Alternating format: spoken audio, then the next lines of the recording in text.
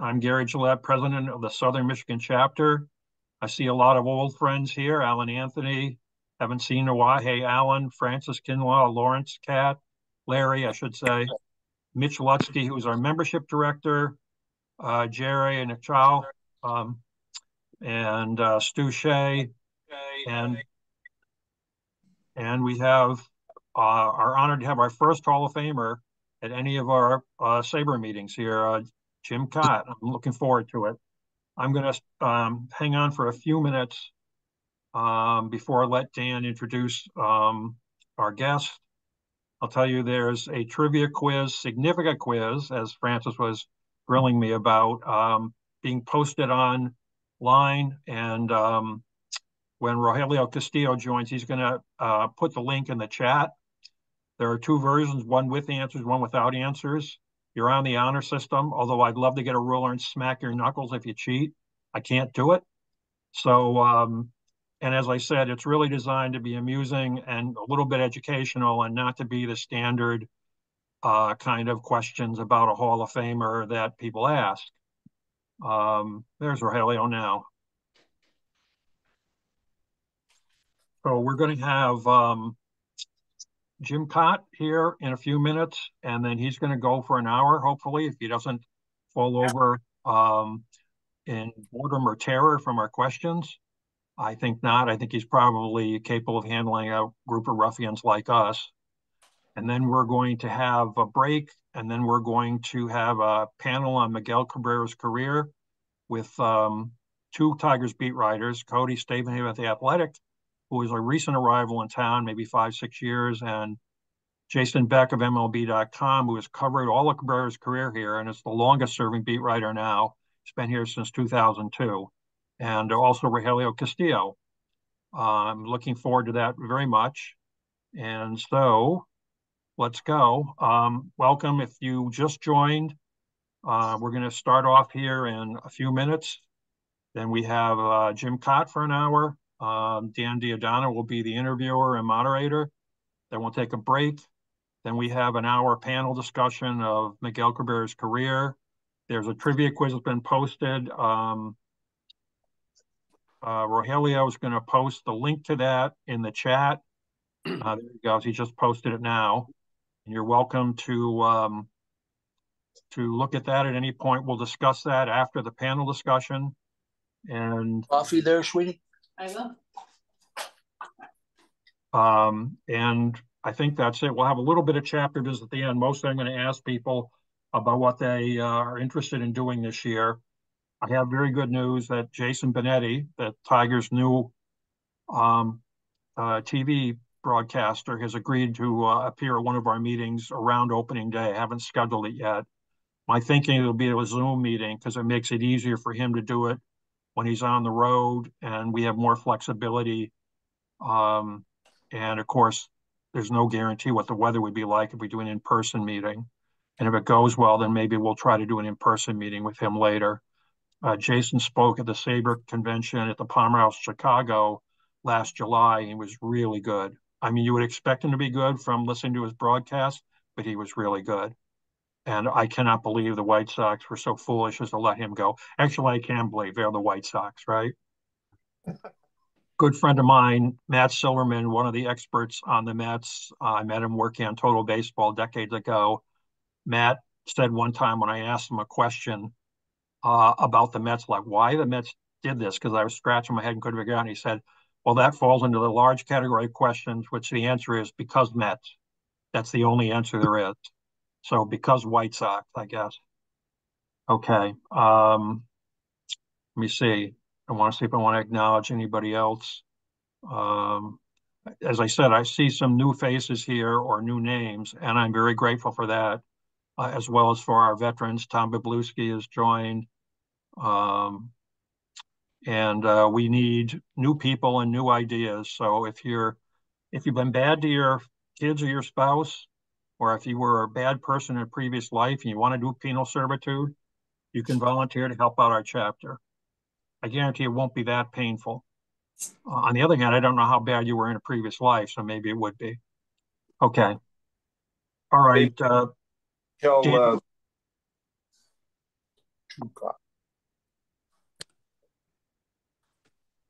Dan, I'm going to say a couple of words here and then let you take it over. I think we'll start a little bit early since we've got a nice group here and I've run out of things to say, clever or not.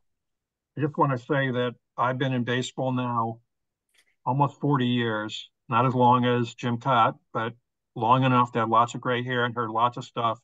And he is one of the very few people I could say I would count on the fingers of two hands, along with Raleigh Heeman, who passed last year, that I've never heard a bad word about. And people in baseball can be vicious, and certainly they're highly competitive and critical.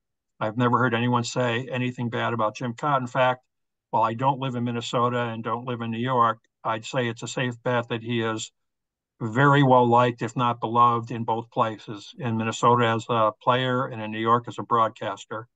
If anyone else wants to chime in on that, if you disagree, we can step outside after the meeting. And we are honored to have a Hall of Famer here and a Michigan native, one of the few ball players who doesn't flee to the sun-soaked southern states or western states and abandon our gray and cold Michigan. And I am very impressed that he's still loyal to our state. Anyway, Dan, you can take it away. All right. Thanks, Gary. For those of you who don't know me, I'm Dan Diodon. I'm the sports editor at the Holland Sentinel, and I've been a SABR member for quite some time now. Used to be the young pup in the SABR room, and as you can see by the gray in my beard, that is no longer the case. But I've been at the Holland Sentinel for 20 years now, and that means I've known Jim Kaat for almost 20 years. He is from Zeeland, Michigan, which is just outside of Holland, and we are very grateful to have him here. He's a 16-time Gold Glove winner and won 283 games, and and made the Hall of Fame in 2022 after one of the longer waits. We're very glad that he's a Hall of Famer and one of 6 Hall of Famers from Michigan. So not very many there. So Jim, welcome. Welcome. Good to talk to you again. It's always a pleasure. How this is going to work is I have some questions that I'm going to ask Jim. And then if you guys have questions that you'd like to see, just throw them in the chat. And if we have time to get to them at the end, we will definitely do that. So, Jim, how you doing? Doing fine, Dan. Always good to talk with people that love baseball. You know it. This is the group. This is the group. Any chance we get your video on? Let's see. I thought we had it on, but I don't know what I have to hit. Margie's right here, so she'll. Hi, Margie. How you doing? I'm doing fine. So there we go. Start video. Allow camera. How's that? There we go. Hey, Jim. There we go. Perfect. Top security. Can you enlarge that at all or not? You might just have to get it a little closer. There we go. No, it's just in third. It's just in the third of the screen. Yeah. That's all good. Okay. All good? Okay. Yeah, it looks good. Yeah, it looks good. Right there. Okay. Yeah. All right. Well, thanks again for joining us, Jim. Always a pleasure. This is a good group to talk baseball with. So, I wanted to get right to it. I mean, you've had a very, very long career, lots of great moments, but I wanted to start more recently. I mean, obviously a huge deal making the Hall of Fame. How has that changed things for you? Well, I think, Dan, from being at the Hall of Fame, working there, the magnitude of being a baseball Hall of Famer just seems to carry. It creates so much more attention.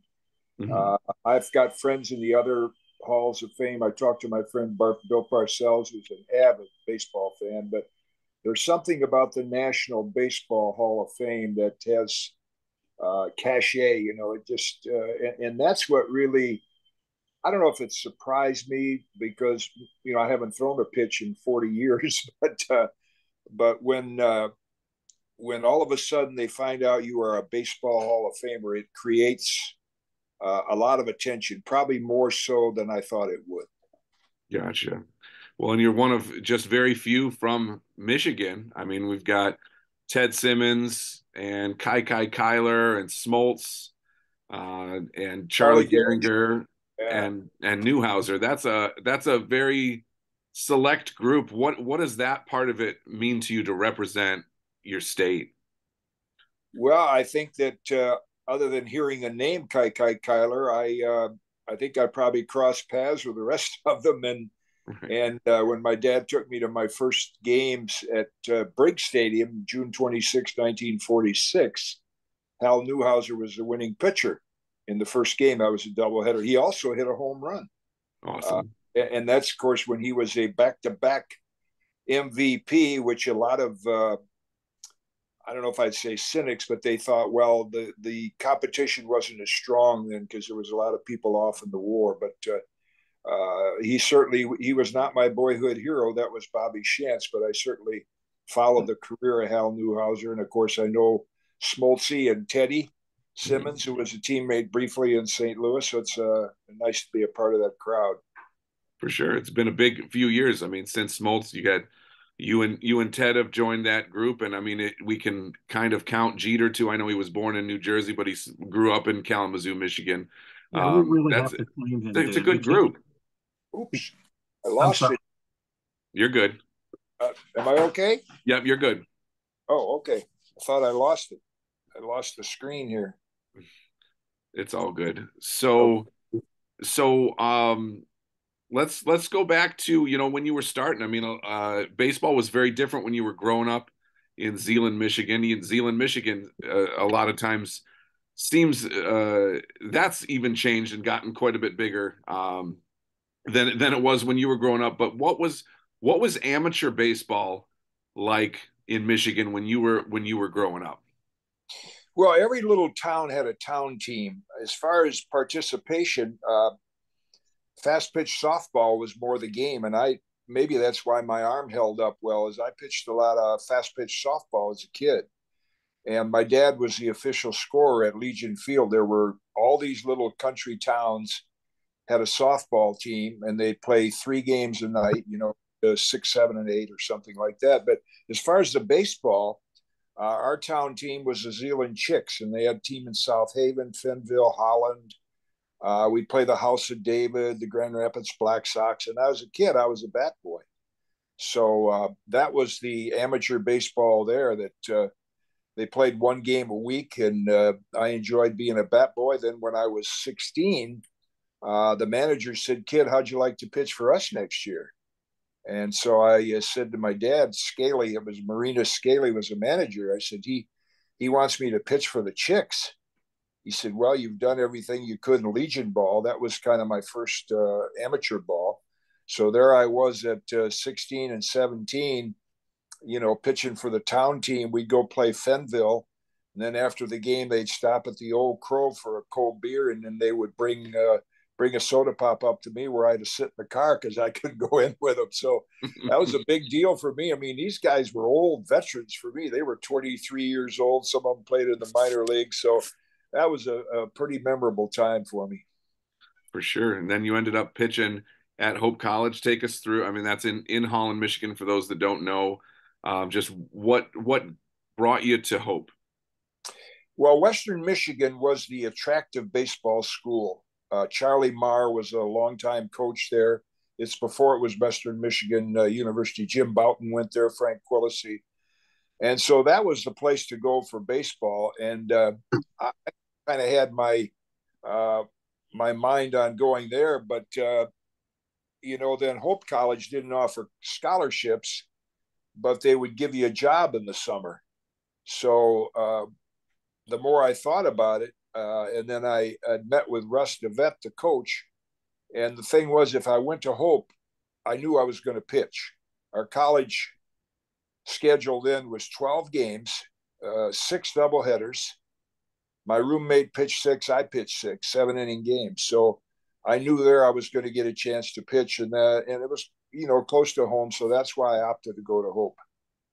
And your roommate was from very near Cooperstown, right? And he gave you your first taste of the Hall of Fame, right? Yes, he did. When I went back on Thanksgiving vacation, Al was from Herkimer, New York, Al Kober, and that's when I toured the Hall of Fame. I still have a copy of the postcard that I sent my parents in 1956, I guess that was. My dad actually went to the Lefty Groves Hall of Fame induction in 1947, so I knew all about the Hall of Fame. But then Al he was very excited. He came to my number retirement in Minnesota, and he also came to the induction in Cooperstown. So it was good to hook up with him again after all those years from being freshman at Hope College.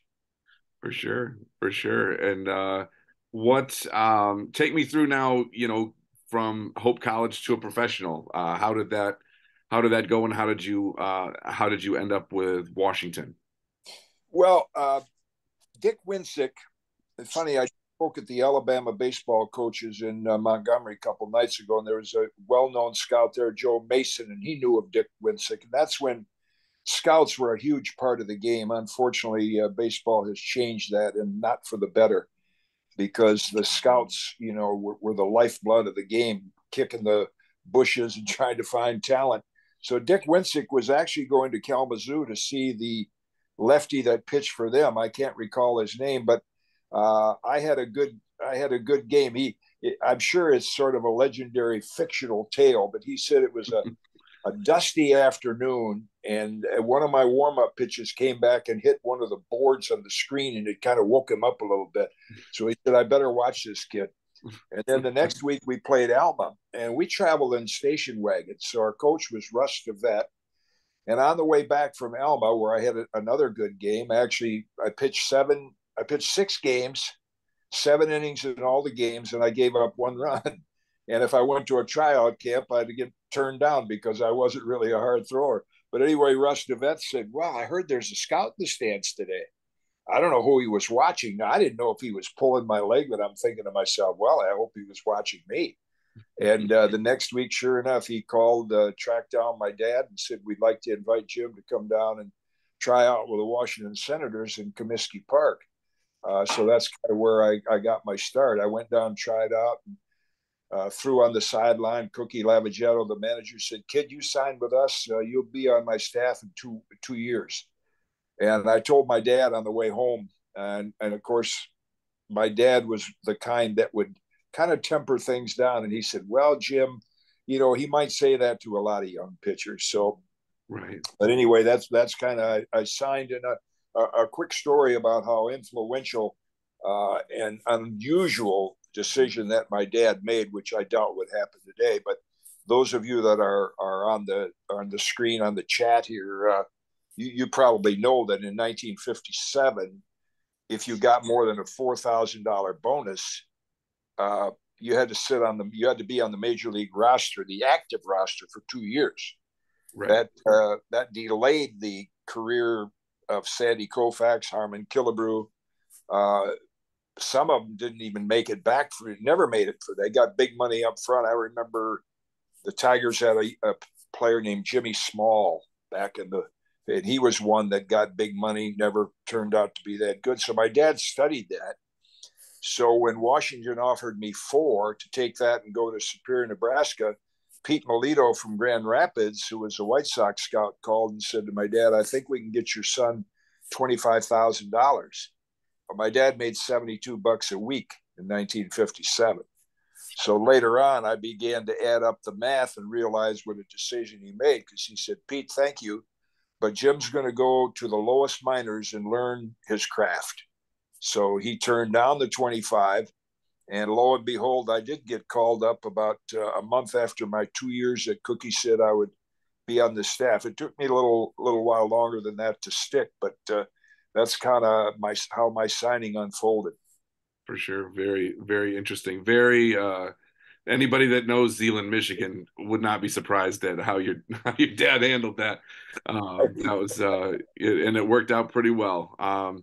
What do you remember about your major league debut? Where was it? Who were you playing? Well, here's what was interesting.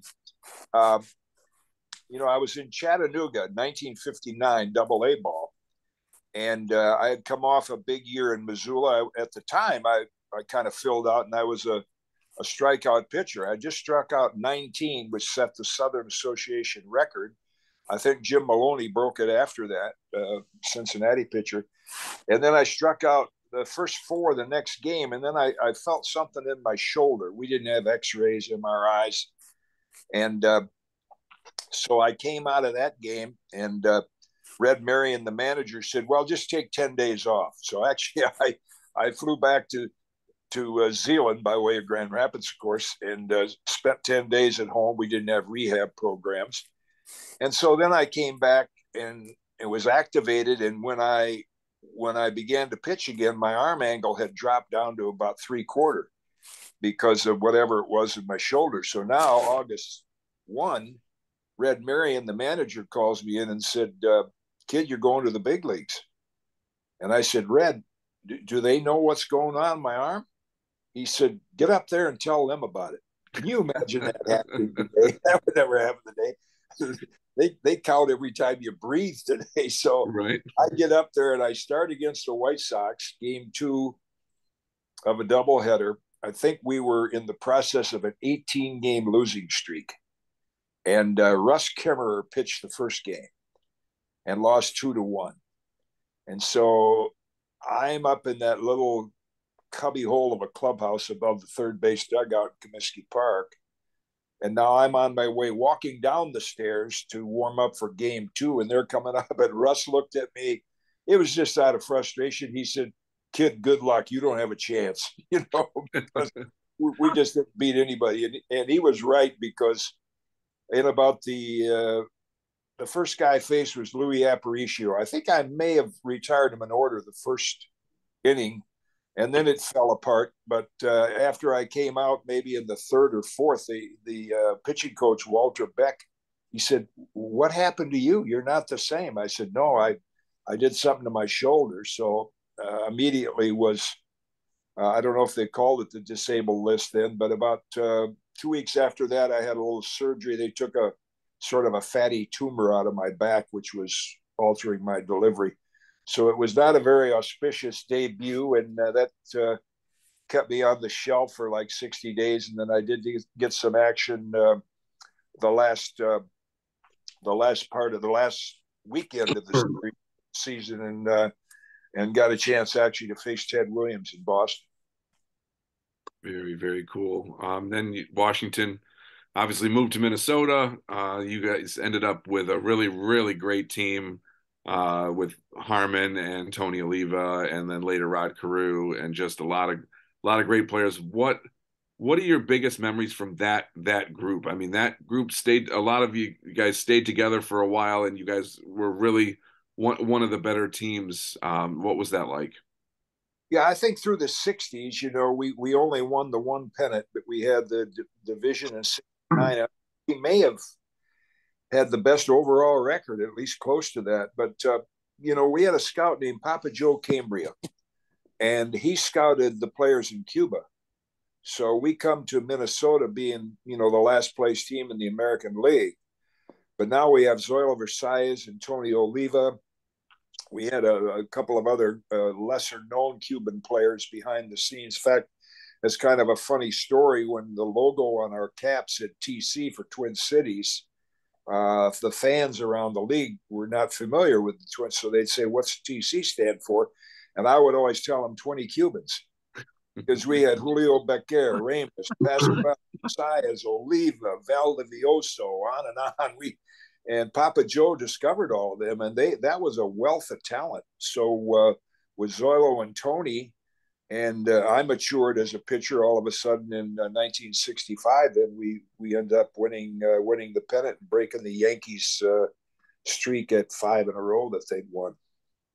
And just the personalities. I mean, between you and Tony and Harmon and Rod and most of the guys on the team, like, very, very good people too. Very well liked. It's very easy to get along with. How much did that part in the clubhouse help you guys? Well, Harmon was the face of our franchise, and Harmon was such a gentleman. He was a gentleman to a fault. because I told him, Harm would say to me, we played, if you followed the game, we played for a very tight-fisted owner. And every year it was an argument to get some kind of a raise and he would say, Jim, if you'd be a little nicer to Mr. Griffith, he'll take care of you when your career's over. I said, Harm, when you can't all over the wall, they won't know how to spell your name. And he didn't see it as a business yet, but he was such a gentleman. Later, he admitted, yeah, you're right. But, I think his demeanor, the way he carried himself, the way he behaved on and off the field was a big influence on all of us. To this day, if you see a Minnesota Twin that was under the influence of Harmon Killebrew, they will write their name so you can read it. Michael Dyer, for example, has impeccable penmanship. And Harmon always would say to the young players, when he'd say, is that your name? Don't you want to sign it so somebody knows who you are? So he even had a big influence on the Twins after his playing days were over. But I think we all looked up to Harmon and respected the fact that he could control his emotions. And I think our whole team kind of represented that type of personality. For sure. And then you guys are in the 65 World Series against the Dodgers. You got to pitch against Sandy Koufax a couple of times. Just what was, it's still decently early in your career, facing, arguably the best left-hander ever, at least during that stretch. Right. What was that like for you? And you pitched very well against him too. Well, I did in that first game, the seventh game. We can get to that, but in those days, Pee Wee and Diz were on TV on Saturdays, and we were playing also. So I never saw Sandy pitch in person, and so I'll give you a quick aside story. He didn't pitch game one because of the Jewish holiday, Yom Kippur. So Drysdale did. So we knocked Drysdale out. I think it was the fourth inning. We knocked him around pretty good. And when Alston came out to get the ball, Drysdale gave him the ball, looked at him and said, I bet you wish I was Jewish, don't you? So, but anyway, I'm warming up in the bullpen, and Sandy, the bullpen mounds are about, 20 feet apart, 30 feet apart. And this guy is just, the ball's coming out of his hand. I'd never heard or seen anything like that. Cold gray day. And he looked over, he said, you guys play in this weather? I thought, well, that's the best chance we have, because, we play in snow flurries sometime. So we go through the lineup the first time. I think we each walked a man, but it's pretty well 1, 2, 3, 1, 2, 3. And I said to Johnny Sane, I sat down next to him in the dugout. I said, John, if I give up a run, this game's over. I said, nobody can hit this guy. And we scratched out one earned run off him, and Drysdale actually pinch hit for him in the seventh inning. And we ended up winning that game 5-1. Then he shut us out in game 5, and he shut us out in game 7 on 2 days rest, striking out 10 without a curveball. And 24 innings, he gave up 1 run. I'm so honored that I became friends with Sandy, and he went out of his way to come to my induction 2 years ago. He was a little fearful of the COVID issue. He just turned 88 back the first part of the year, but it's been a real treat to get to know him as a person. But facing him in that World Series was a pretty awesome experience. And then in game 7, did you feel different? How did the atmosphere feel different even from the other games? Well, it's game 7, but I think Johnny Sane psychologically was so good for all of us, because, it's kind of the thing. Nobody expects you to outpitch Sandy Koufax. Right. And I didn't feel any extra pressure. I think, I wish I did, because I think at that time we were so happy just to be in the World Series that I don't think we had the same intensity. I used that to my advantage 17 years later when I got in the World Series with the Cardinals. But the game 7 of the 65 World Series, I gave up 2 runs on 3 consecutive pitches that took probably a total of 2 minutes. So they could have quit. They could have stopped the game right there. Could have been over, because we couldn't touch it. So Lou Johnson hooked a ball off the foul pole in left, run number 1. Ron Fairley hit a double. And then the next pitch, Wes Parker, to his credit, tried to hit it to right field, advanced the runner, and he dinked it a little single. Now it's 2-0. And Sam Mealy came out and said, well, he didn't want to do it, but he said, I got to treat this like it's the 9th inning of the game. So we went right to the bullpen, and I couldn't blame it. So that was the game. 3 pitches, 2 runs, and it just kept not that the Minnesota crowd like they are now in with the Metrodome and even in today's game, they're much more enthusiastic. I think the fans then came to the game to sit and relax, see what happens. They weren't over emotional. And for a Game 7 of World Series, that was probably the quietest crowd you could imagine because we didn't do anything to create any excitement. For sure. And then you alluded to the Cardinals 1982. You kind of, you'd mentioned to me before, you kind of were looking for that spot to win a World Series. You pitched over 20 years in the big leagues. What was that like to finally achieve that with the Cardinals? That was a gift. I mean, it just couldn't have been scripted any better. I didn't realize these things obviously until after it was over, but I was watching the 97 American League Championship Series with Cleveland and Baltimore, and my friend Tim McCarver was doing the game, and he said, well, if the Orioles win, Cal Ripken will go back to the World Series for the first time since 1983, 14 years. Who holds the record for the longest period of time between World Series appearances? So I scratched my head and I looked at my wife. I said, I think I'm the answer to that question. And I was 17 years. And then when we won in 1982, I found out later, Ray Bork, who I know was a hockey player, he had waited 22 years, but getting my championship ring after 24 seasons was the longest that any player had to wait in any of the major sports to get their championship ring. So that's what being a member of the 1982 Cardinals meant to me. I remember when we had 2 out in the 9th, Bruce Sutter was facing Gorman Thomas, and the police came down around the perimeter of the warning track and said, if you guys want to go to the dugout. I said, no, I'm not moving. I'm not superstitious, but the game's not over till you get 27 outs. So I just sat there till Bruce struck out Gorman Thomas, and then the celebration started. But that definitely was a highlight for me, being able in my last full year to get a World Series ring. For sure. And then you had with the Twins, you were in the low offense kind of era. Baseball changed quite a bit by the time you got to the Cardinals. You've got AstroTurf. You're on a team with Ozzie Smith and Willie McGee, and they're running, and it's a kind of a different thing. Talk a little bit about how baseball changed just during your playing career. Well, yeah, in the 60s, of course, the American League for a long time dominated the All-Star games, and the Yankees seemed to be winning a lot of World Series. So we were sort of a slugging league. And then the National League began to sign all the star black players, right after Jackie. Here along came Lou Brock and Maury Wills, and the Dodgers with Jim Gilliam. And so they had the black stars, and their game was pitching and speed.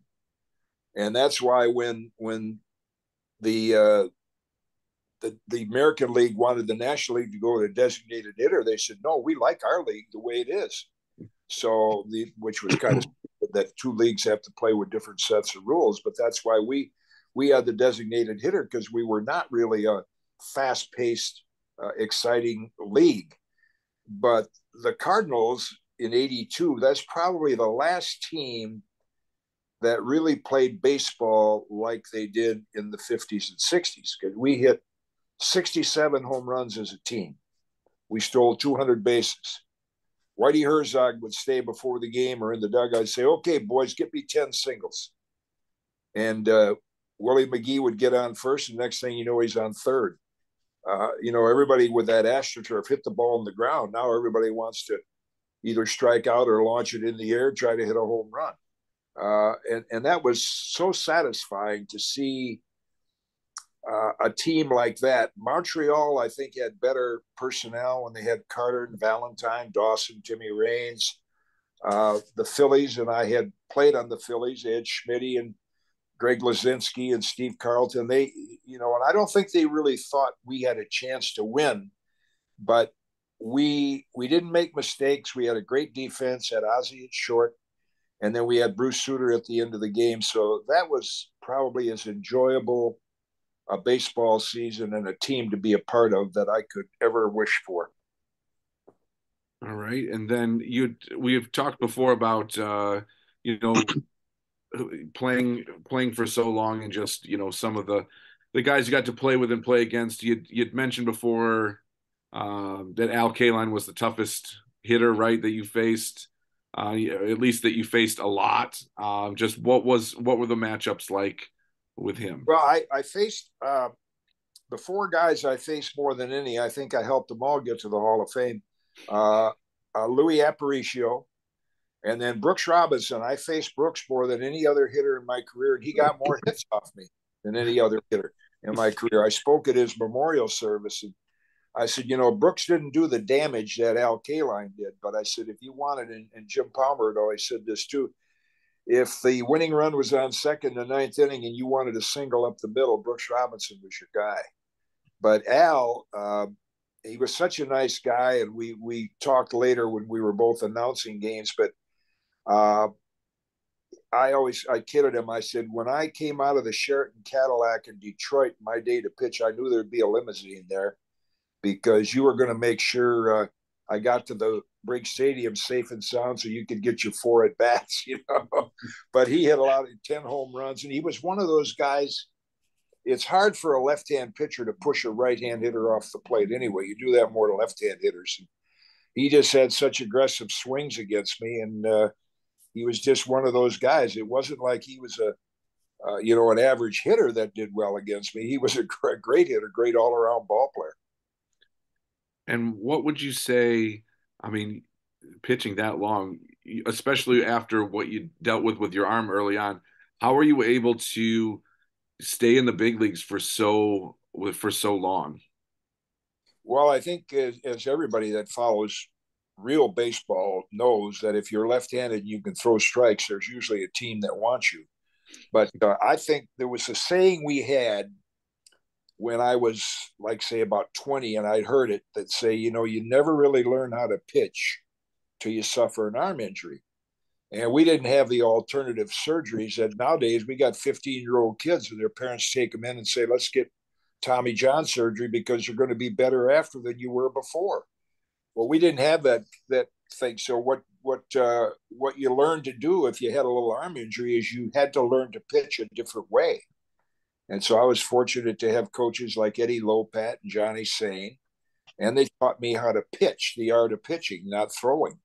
And so to be able to do that as a young pitcher, and then, every year it was a year of adjustments. And, I just treated it that way, that every year I was a rookie going to camp. I had to make the team. And I think I was fortunate. I did have an arm injury in '67, but for the most part, I didn't have a lot of serious arm injuries. I think that was helpful growing up in an area like Michigan where you don't play, 50, 60 games a year. And even these young kids don't playing so many games. So my body was able to mature to its fullest without having any arm injuries or overthrowing as a young pitcher. And I think in the long run, looking back, that helped me a great deal. And I had great coaches.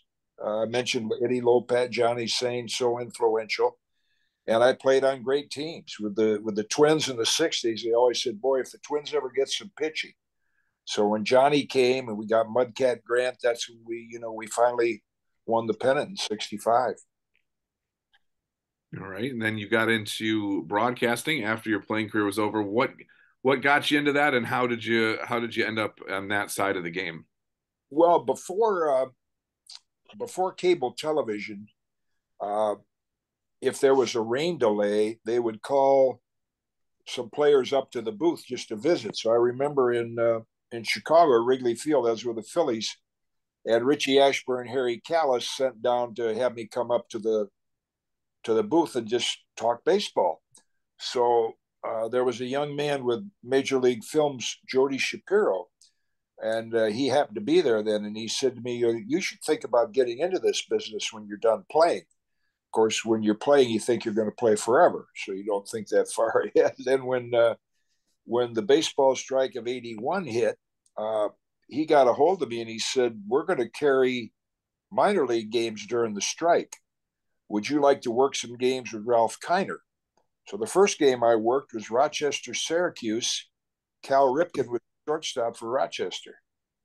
So that's kind of how I got started. I did some Good Morning America reports for David Hartman, and then some postseason stuff for him, World Series games. And I remember in '83, Jack Buck was there doing the World Series, and I was doing the reports for David Hartman. And Jack said, "You thinking about you getting into this business?" And I said, "Well, I don't know. They asked me to give it a try. I don't know if I'll do well at it or what." So he called me off to the side, and I thought he was going to really give me some sage advice, And he said real softly, he said, "Don't ever tell them how easy it is. Just cash the checks and smile."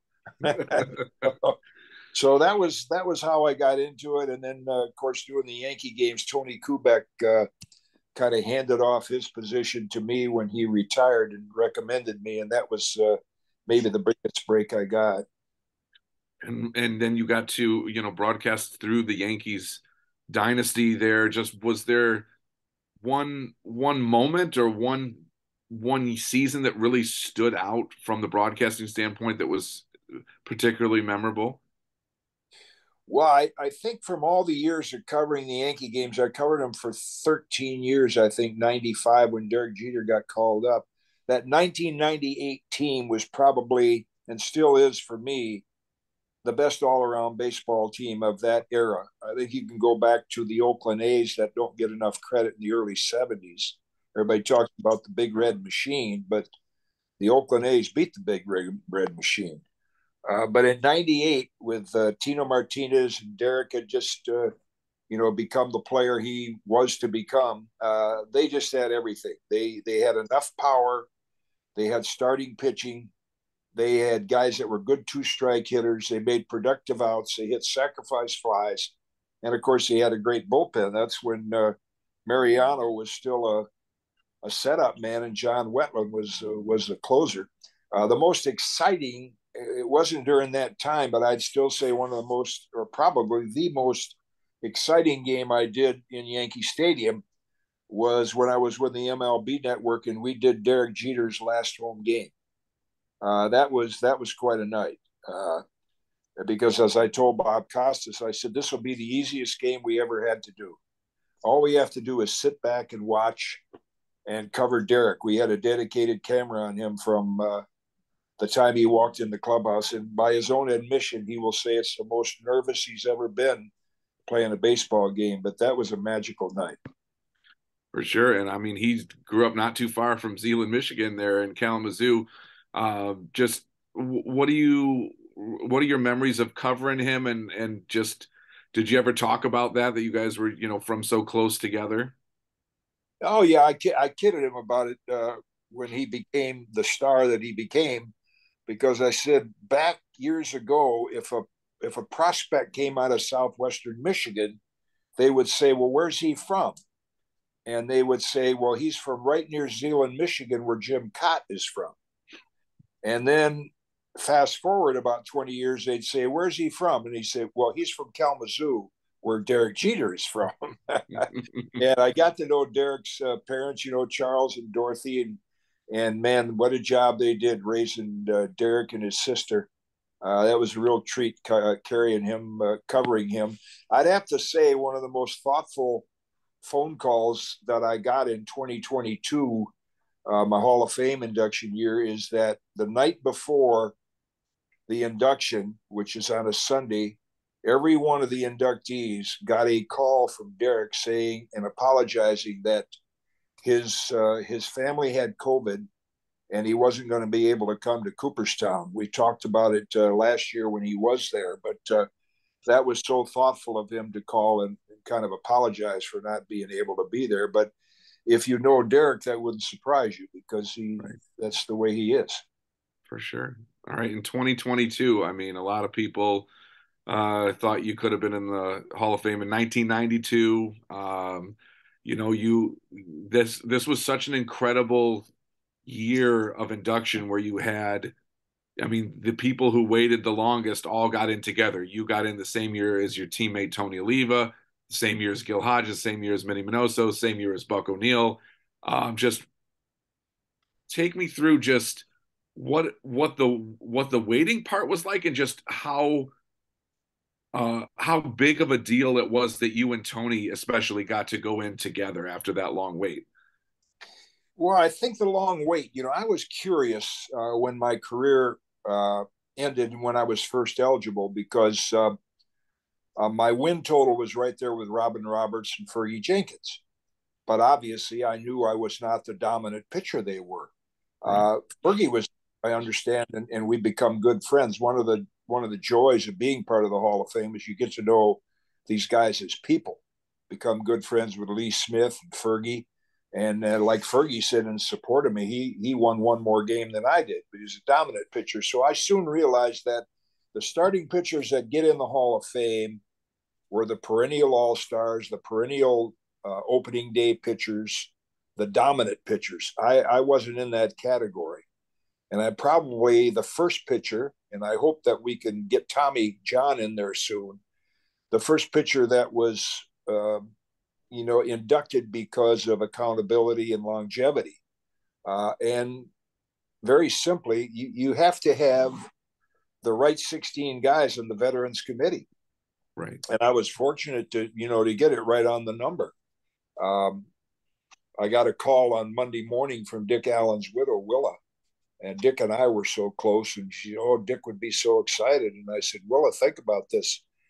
If it came down to that last voter and he had a choice between Dick or myself and he voted for Dick, I'd be calling you. Dick missed by one vote. So the weight I understood after a while, I said I just wasn't the dominant pitcher like the other Hall of Fame starters that are in there. But then, when it actually did happen, selfishly, I was hoping that both Tony and Dick would get in. But to go in with Tony, my longtime teammate, who is still a great friend going back to in the 60s when I used to take him out for dinner to places he could speak very little English. So that was a thrill. And it was also a thrill to see Minnie and Gil Hodges sit next to Gil's daughter. So, yeah, that was a magical year. In retrospect, I don't think I'd want it any other way. It was worth the wait. And I've known Tony a bit too, and my goodness, I've never seen him just so happy. He was the life of the party, and just it just, it took a toll. I mean, and you've told me many times over the years, he did, whenever we talked for stories or whatever about your candidacy and your votes, that you would always say, well, Tony deserves to get in before I do. And just watching that was pretty was pretty spectacular. I mean, I think you and he both had the longest waits of anybody on there. And you guys, I mean, he got so close so many times, but man, just watching him, and you guys were both 83 years old. I mean, Minnie had died a couple years before. I mean, obviously Gil died quite a bit before, but I mean, you guys were both there to experience it. And I just think that was incredible. And on a personal note, just being able to be there in person and watch it happen was incredible. And it was just a lot of fun. But so you touched a little bit on Dick Allen. We had some questions in the chat about who your favorite teammates were. I don't know if you've ever picked a favorite teammate, but I know that you and Dick Allen got along very well, and you have some stories about him. Just what was that like being a teammate of Dick Allen, and just maybe what are some of the misconceptions that people have had about him? Well, I think first of all, when the White Sox picked me up, Dick was injured most of that year in '73. But then in '74, when I started pitching and we played together, he liked the fact that I was a baseball player that just happened to be a pitcher, and he liked the fielding part of it, and he was the kind of guy that learned under Gene Mock how to move the man over, and I think we both took pride in being baseball players, and he was just legendary. The things that he could do. I think if Dick had come up with the Cardinals, where they had a lot more black players. My good friend Bill White was there. Then along came Gibby and Kurt Flood, Lou Brock. I think if Dick were part of that group, his off-field problems would not have been as harmful to him. Then coming up in Philadelphia, which you have to say was a racist town, toward their athletes. And they threw things at him. That's why he wore a hard hat in the field. And, that turned him to be pretty bitter. But then when I saw him in Chicago, that '72 team re-inspired him. He almost carried him to the championship. And we just hit it off so well that it was a real joy to play with Dick. I think that might be where walk-up music started, because Nancy Faust, the longtime organist, Dick was on a tear in '72. And when he came up, she played Jesus Christ Superstar, and he hit one in the upper deck. And so from that time on, they played that song every time he came to bat. I'm sure Dick didn't care, might not have even known, but that's when they did it. But I wouldn't have time to tell you all the legendary stories about Dick on the playing field. I'll give you one quick one. Nolan Ryan was pitching a no-hitter against us, and I was giving up like 2 hits an inning, double play here and there. I'd given up a home run to Frank Robinson the top of the second. So I get him out in the top of the 9th, and we're trotting off the field, and he pats me on the butt and said, "Old timer, we're going to win this one." And he hits I think there may have been I think it was a leadoff hitter. He hit like a 2 or 3 hopper to Rudy Meoli at third, who just sort of looked at the ball and threw it. Zing! Dick beat it out. We bunted him over. They threw the ball away. We ended up getting a sacrifice fly and a single, and we win the game 2-1. If he doesn't hustle down the first baseline, we don't win that game. So those are the kinds of things that Dick did. He was more than just a slugger. He was a complete baseball player. And now that you're a Hall of Famer, I mean, I know that you would endorse Dick Allen. Obviously, he's missed by 1 vote twice. But we've talked over the years about him and Tommy John and Louis Tiant. As a Hall of Famer now, what do you see? Who do you see that that you think belongs? Especially from your era. Well, I think TJ's first. TJ and I would talk about it, and I said, if you get in and I don't, I would be disappointed. If I get in and you don't, you should be disappointed, because quite frankly, I talked to Tommy, I think about a week ago, and I said, if I'm on that committee, I'm gonna state your case. I said, you deserve to be in there before me. What probably hurt Tommy is everybody. I said, a lot of people think you're a doctor. They think you operate on Tommy John surgery. Well, he won more games after his surgery than he did before. So I think a lot of people don't recognize the fact that it's kind of like, I look back to Yogi. Yogi was known for his humor and his sayings, that all of a sudden you look at this movie, It Ain't Over Till It's Over, and you realize, man, this guy was a 3-time MVP, all those World Series rings. He was a great player. But when you mention Yogi Berra to the average person, they just think kind of his different sense of humor. And with Tommy John, they think of his surgery instead of what his career was. And then you mentioned Dick. I tell you what, I think there's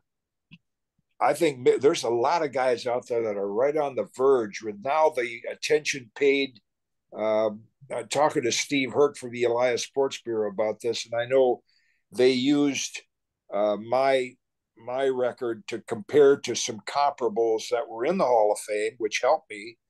And I think in Dick's case and in TJ's case, you start looking at like if CC Sabathia gets it, you got to look at Mickey Lolich. I mean, look at the career Mickey Lolich had with his durability. 300 innings year after year. Yeah, there's Al Oliver. Right. There's a lot of characters that you remember you remember Mike Shalin in Boston, the writer, and he and his brother wrote that book called Out by Step. Right. I was in that book at the time. Right. But there are a lot of guys that are right on the verge there that once you start saying, well, he's in, then why isn't this guy in? And right. Unfortunately, as time goes by, the younger writers, we even have it with the Twins Hall of Fame up in Minnesota. As I said to Dave St. Peter, the president, I said, we need to have a veterans committee. We got guys like Dave Goltz and Roy Smalley, that should be in Frank Quillisi, that should be in the Hall of Fame. But a lot of the younger players and writers, they don't remember them.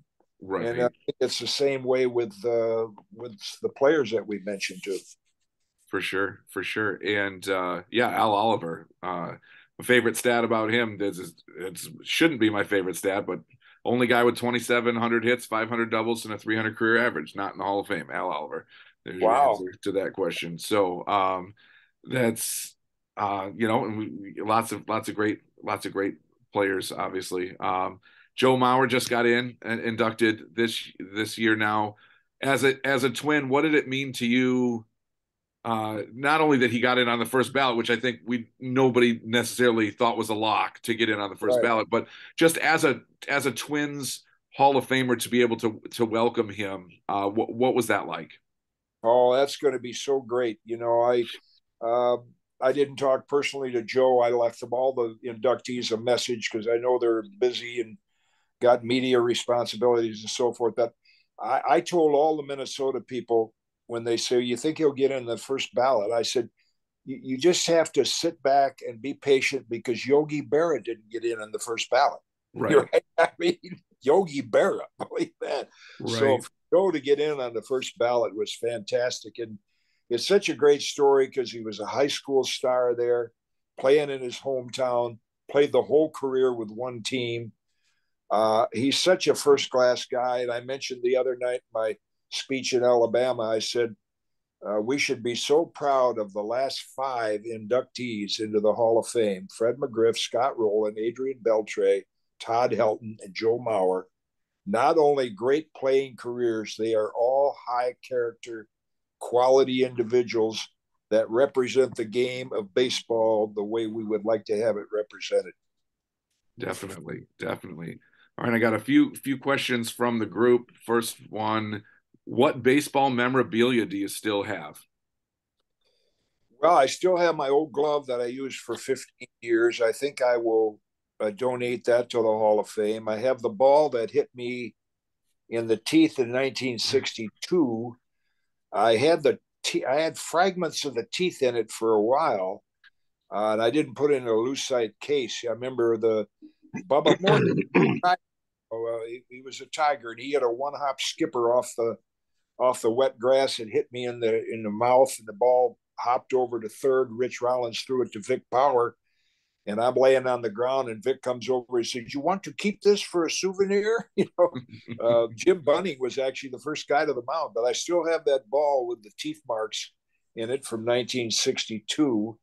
I think those are the two things that stand out the most that I have. But I have a lot of personal autograph baseballs from all Hall of Famers like Yogi and Ted Williams and Whitey Ford and on and on. So that's kind of a memorable collection. But I think the glove and the baseball are probably the two unique pieces of memorabilia that I have. For sure. Next one, 1967 pennant race, with 4 teams. What do you remember most about that season? Well, unfortunately, I get credit for starting Red Sox Nation because I hurt my elbow the day before we had to win one of those 2 games, and I was pitching the Saturday game, and that was the best month of pitching in my career. I think I was 7-0, and I had averaged like 9 innings to start. And I think that's the reason my elbow kind of gave way, because Hawk Errolson and Yaz have always said, if you didn't hurt your arm, I don't know if we'd have won that game. But it was so much fun in September, pre-playoffs, because when you came to the park, every game was like a playoff game, because there were 4 teams that had a shot at it until the last week. Then the A's knocked off the White Sox. But even after the Red Sox beat us on Sunday, I went over to the Boston clubhouse to congratulate Yaz, and they had a former teammate of mine that was on that team, Lee Stang. So I went over to congratulate them. Well, they were all huddled around the radio because they were still listening to the Tiger Angel game. Okay. When that ended with Dick McAuliffe hitting into that line drive double play. But that was a great month of baseball to be a part of. For sure. Okay, I got a couple more. What do you think of the pitch clock, and do you think a pitcher could pitch 250 to 300 innings today in today's game, or does the training prevent that? Well, I think the pitch clock, I'm sad that it had to happen, but it was a necessity. Science has invaded the game, and players are waiting to be told from the sideline what to pitch, what to throw. And that was dragging on, and the games were boring and long, but the pitch clock has remedied that. Unless baseball comes to their senses, this is even a plea from the commissioner, who has told me personally. He said, we need to get the starting pitcher matchup back, the marquee. Mickey Lolich against Sam McDowell or stuff like that. We don't have that. Right. And they're paying $25 million a year for a pitcher who can give them 5 innings and go through the lineup twice. So until that training starts, it's laughable that a pitcher that pitches 180 innings now is called an innings eater. Right. I think the way we were trained, we were just kind of getting into the flow of the season. We were, right. What they would say in spring training, well, you have any goals? I said, my goal every year is to start 40 games and pitch 280 innings. I didn't achieve that every year, but if you average 7 innings to start, and your manager had enough faith in you to send you to the mound 40 times, chances are you're going to have a pretty decent year. But until they get away from the specialization of the game, I don't think it's going to change. I remember Bill Lee and I talking about this years ago, and he used that quote from Buckminster Fuller. He said, Buckminster Fuller said, specialization breeds extinction. And I said, that's what's happening to the starting pitching. All the specialization is kind of making the starting pitcher insignificant. For sure. Okay, couple questions about just, let's see. You played with Reno Bertoia. Do you have any memories about him? Oh, I just remember Reno, getting some bonus money, and I think he was originally with the Tigers, right? And came out of Canada. So I remember my time with him. I don't know if he may have been the third baseman in my first start. It was either he or Eddie Yost, but certainly I remember Reno's name and being his teammate. And then Gary mentioned at the very beginning, Roland Hemond is another, great person in the game. He crossed paths with him quite a bit at times. What was your relationship like with him? Well, I was when the Twins put me on waivers in '73, and I knew they would. I wasn't pitching that well, but I remember telling Bob Rogers, our bullpen catcher, I said, I'm just coming back from this broken wrist that I had from sliding into second base in '72. And I said, I'm not done yet. I'm going to be fine. Well, I'm out at Minnetonka Country Club playing golf, and all of a sudden a kid drives out in a cart, didn't have cell phones. He said, there's a man on the phone in the clubhouse wants to talk to you. His name's Roland Hemond. So I said to the guys, well, I got to drive in and take this phone call. He said, well, we just claimed you off waivers. And he said, you are the first player to come under the 5 and 10 rule. 10 years in the big leagues, the last 5 with the same team. So he said, you can turn it down. And I said, first of all, I said, Mr. Hemond, that surprises me, because I had heard the Yankees and the Royals, who were both in the running for winning the division, were interested, but I'm surprised that that you claim me, because the White Sox were not in contention then. And he said, well, Chuck Tanner and Johnny Sane, they think you got something left, and we're looking ahead to next year. I was making $60,000. And he said, we're prepared to give you a contract next year for $70,000. I said, well, can you send the pin over the phone line? I want to sign that in a hurry. Calvin would have asked me to take a $10,000 cut. So, right. And then after I had the two good 20-game seasons, then Roland came to me and said, you know, Mr. Allen's losing money, and he's going to have to make a deal, and we think we can get some young players for you. And both the Pirates, the Phillies, and the Mets all wanted a veteran pitcher in '76. So Roland said, if we could work out the deal, where would you like to go? I said, I'd love to go to the Phillies. My dad was a great Philadelphia Athletics fan. I've seen their team. They're getting better every year. So Roland did work it out. They ended up getting Ralph Garr. They got a couple of top draft choices. So Roland and I, for years, we always had that mutual admiration society that, you know, he helped my career. And then Harry Carey was very critical. What are they doing picking up this guy at 35 years old? And they end up getting, you know, some good players in return for the trade. So it was good for both of us. And met his family in 22 when I was inducted, and Roland and I stayed close friends. All right. And then one about, not necessarily about baseball, were you always left-handed, and what do you play with other sports? And I know I can answer this a little bit. I know that you play golf both-handed, and for those of you who don't know, he has shot his age both-handed, and that is a fact, not me blowing smoke in golf. So, but were you always left-handed? And then just talk a little bit about your golf game.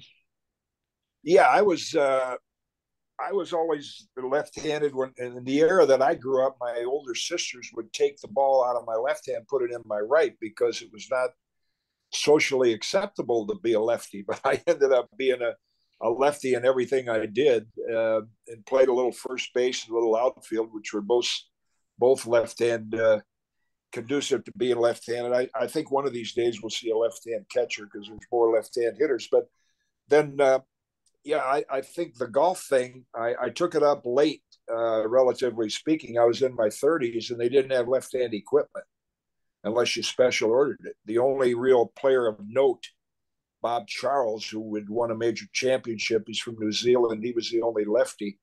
So I just learned to play the game right-handed. And then when left-handed equipment came along, I switched, and I still do. I'm off for a while now because I had a pacemaker put in about a month ago, and now Monday I'm getting a new hip. So I've been off my golf game. I won't get back to it till March, but I still play a little each, right and left. And just how big of a deal has that been? Just being able to golf and carry a sport like that, you know, into your 80s. Yeah, I think that's what's so cool about the game. I mean, the pro game, my friend Jerry Tardy wrote a great article in Golf Digest about the brokenness of pro golf. But just for a pastime to be able to play, and the people I've met, it's a wonderful game to play. And I'm very fortunate that regardless of how well I play, I really have a lot of enjoyment socially continuing to play it. All right, and last question now. What does the game need? Baseball. What does baseball need now, or what do you think needs to be fixed in the game? Well, we need the starting pitcher matchup, and not necessarily the game within the foul lines on the big league level, but what baseball needs, the sport. I talked to a friend of mine who's a physical therapist this morning, because I'm trying to come up with a way to help young kids develop a mechanically and kinetically proper motion and keep them off the operating table. Well, Vinny Perez, the physical therapist, he has about 8 or 10 15-year-olds coming in rehabbing for Tommy John surgery. So we have to find out a way to start stopping these injuries. I mean, I don't think the Dodgers have a pitcher on their staff that hasn't had at least one and maybe 2 surgeries. So we need to help that. We need to fix that. But yeah, I'd like to see the starting pitcher matchups come back. Um, the science. I remember when Statcast came on the scene, everybody got gaga about it, and I said to my friends, "That's the worst thing that could happen to the game." We got science coming into the game.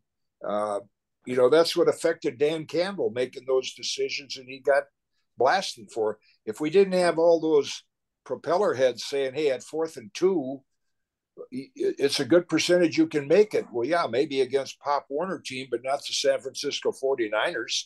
So, but he's influenced by those kind of decisions. And that's what we're seeing in baseball. And I wish that we could get back to just throwing the ball out. Here's the ball. You guys got a lot of talent. Go play the game. For sure. All right, I got one last quick one that popped in. What do you think about guys like Johnny Sane? Should there be a place in the Hall of Fame for elite coaches? Obviously there's a place for managers and stuff, but there's been a lot of a lot of great pitching coaches and other kinds of coaches over the years. Oh, I think there should be. And I think John would be at the top of the list, and then there's going to be a lot of hitting coaches too. I mean, Walter Iniak got a lot of credit for helping hitters. So certainly there should be there is in football. My friend Bill Parcells, he's a head coach, but he's in the Hall of Fame. And yeah, I think there should be a wing for coaches. And obviously I'm a little biased, but I think the first coach to get in there would be Johnny. I mean, he's had a history of producing 20-game winners over a long period of time. So I hope someday there is. Sounds good. Well, Jim, thank you so much for taking time to chat with us. It's always a pleasure. We wish you the best. Thanks, Dan. Always a pleasure. Hope to see you in Holland. You bet. We'll see you soon. Okay. Bye now. Thank you, Jim. That was a great interview. You're a great conversation. Thank you. I appreciate it. I enjoyed it. Okay. So we have our panel coming up in 15 minutes. Cody Stavenhagen and Rogelio Castillo are already on board.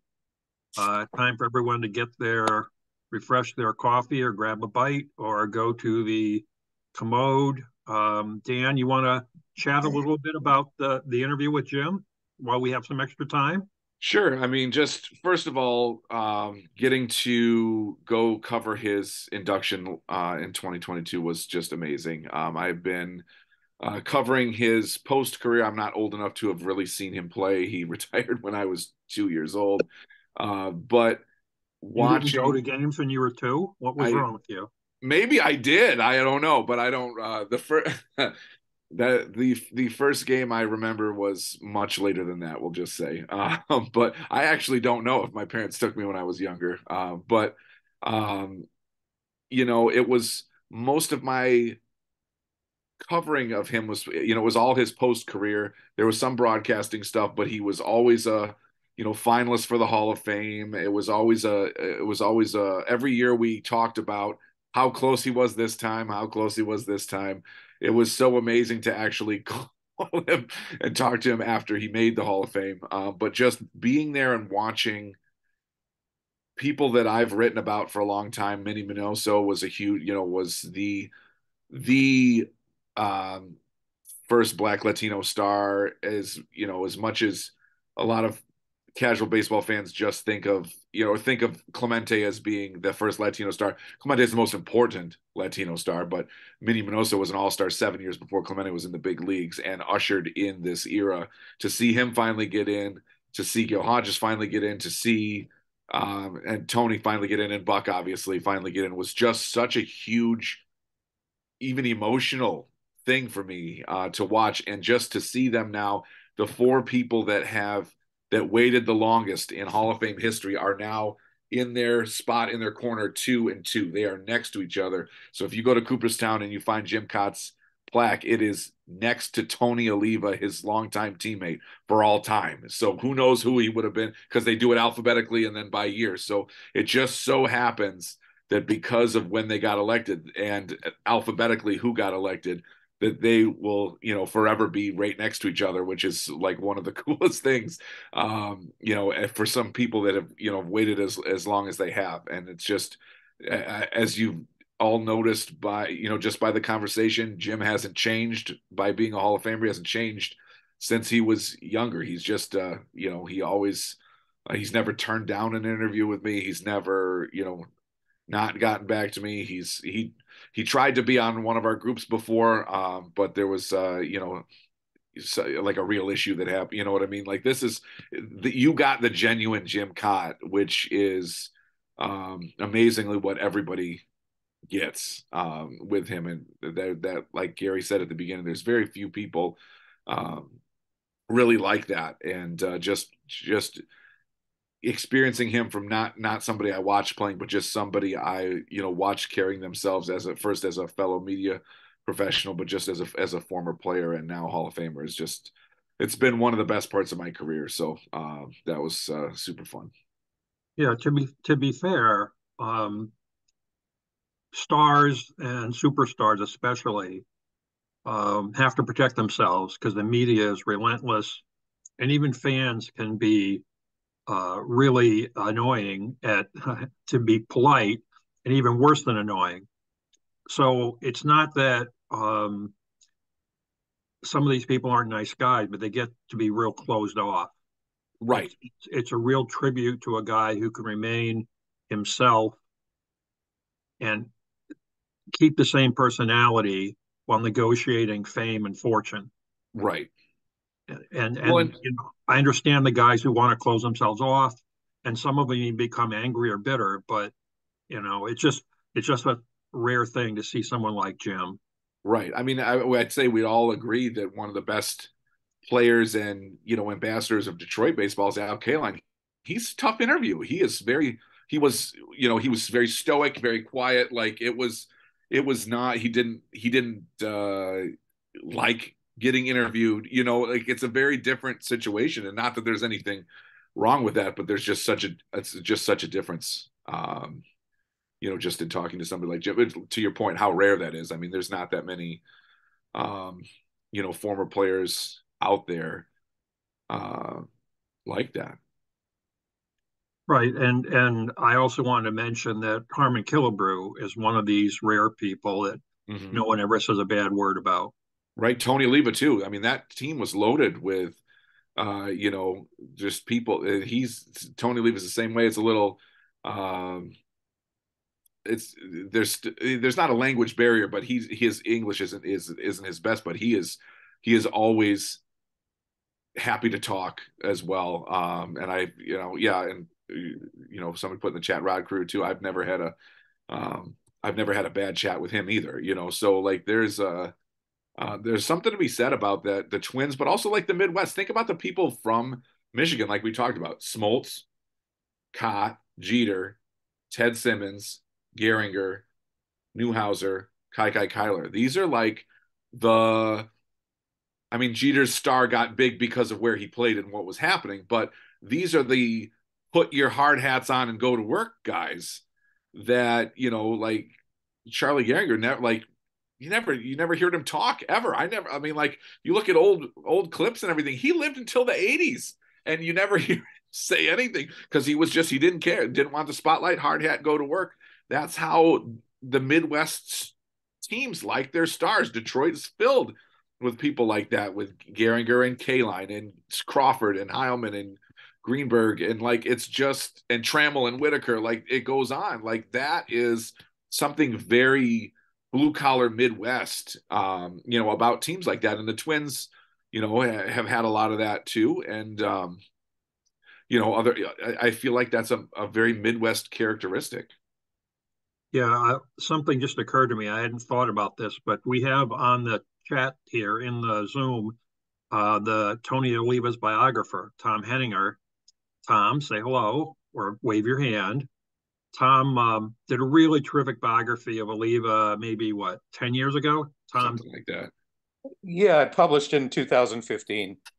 And it's not just a story about Oliva and the Twins. What I found most interesting, it's got extra dimension. It's it's a really good book for explaining what life was like if you were coming from a Latin country, in this case, particularly Cuba, what life was like until you got into the majors, and the rabbis you needed along the way to help you, and these they're very good, and the obstacles you encountered. So it's not just a biography of Oliva and the 60s, 70s Twins. So I highly recommend it. I also want to acknowledge we now have Mark Pattison, one of the principals of the Mayo Smith Society. Mark, are you one of the founders too? You're I'm muted. muting myself. No, I am not. I joined 6 years after it started, but 2 months after I arrived in DC. Okay. Anyway, so I want to acknowledge Mark. If you guys are any of you guys, I know most of you people out there are bleed tiger red and or excuse me, orange and blue. If you do that, you should join the Mayo Smith Society. These guys define the word fan. They are the truest, most fervent, and least obnoxious fans you could get. For sure. And just a note on Tom's book, the first quote about it on the back is by Jim Kaat. And also what I love the most about it, and I'm a little biased, I'm wearing my Tony O shirt, by the way, today. I'm impressed. Covering him over the years has just been such a joy. I got hooked, and then just like I said, I had to go to the Hall of Fame to cover Jim's, and then just to have Tony there too was amazing. But my favorite part about this book now, and there's a lot of great parts, and it's a great book, and I think I might have read it in one sitting the first time.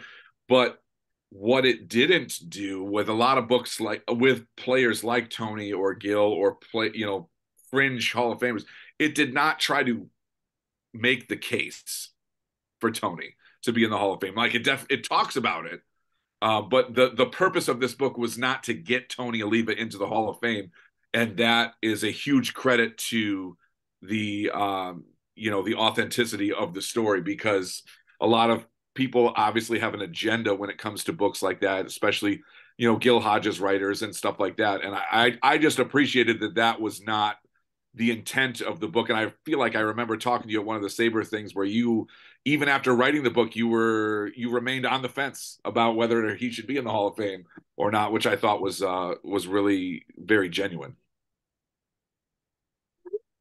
I have to admit, I told Tony that I thought it could be a tool to help him get in, and I said, that typically of Latin players in those days, you weren't heard from. It was like a third world country. You weren't heard from unless something was wrong, and I think that was something that hurt Latin players. People just didn't know them, and to play in the Midwest was another thing. And but believe it or not, I have to say the way I sold Tony on it was to tell him I thought it might help him get in the Hall. And well, I mean, it wasn't going to hurt, that's for sure. But but that wasn't like, it didn't start with a preface saying Tony Oliva belongs in the Hall of Fame.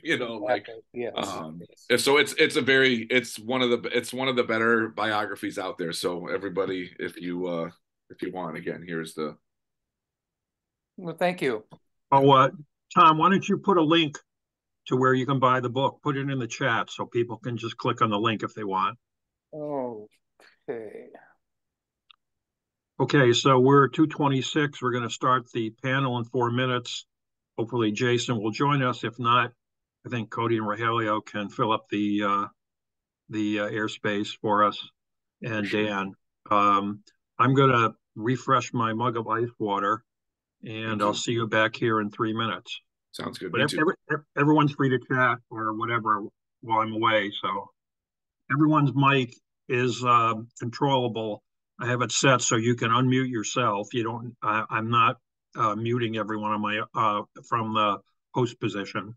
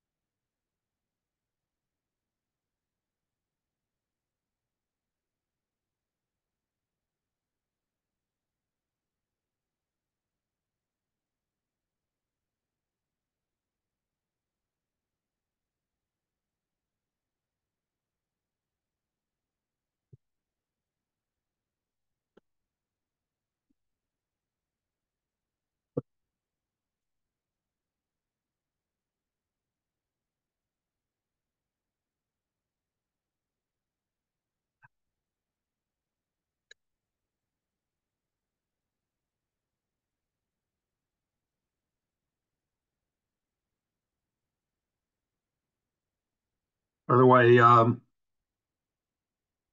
Rogelio posted in the chat at the start of the meeting the link to the trivia quiz I sent out, or actually I don't send it out anymore.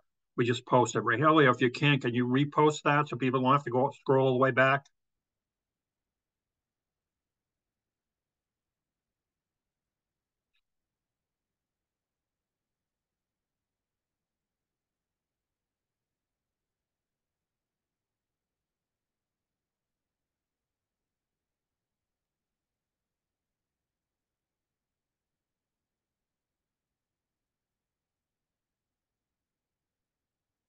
Oh, I'm just trying to text Jason. There he appears in the waiting room.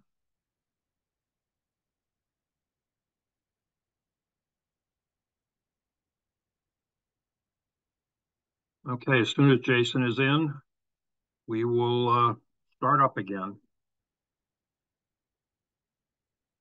Jason, Cody, Rogelio should unmute yourselves. Dan, you ready to go here? Yeah. Cody, Rogelio? I'm ready. Okay, so I'm going to start here in 1 minute at 2:30, so I don't jump the gun. I want to welcome our guest, Cody Stavenhagen, ace beat writer on the Tigers for The Athletic. Jason Beck, longest serving and maybe the nicest beat writer in Detroit. Jason's been with the Tigers since 2002, I believe, right, Jason? And is one of the few people who have covered all of Miguel Cabrera's career here. And I have it on from multiple sources that you were the writer who was closest to Senor Cabrera, which was not an easy trick to manage. Is that right? I mean, it's all relative. I guess so. Yeah, it's I'm not really sure how it came about, but yeah. Okay, and Rogelio Castillo is a local blogger and all-around good guy. And I'm grateful to have a Latino member here to talk. Rogelio writes very, very movingly about Latino ball players and gives us insights that us white guys aren't going to have. So I'm very grateful to have him here. Rogelio has the Tigers minor league report and also writes for Motor City Bengals. Is that correct, Rogelio? That is correct. Thank you for the warm introduction, Gary. Okay.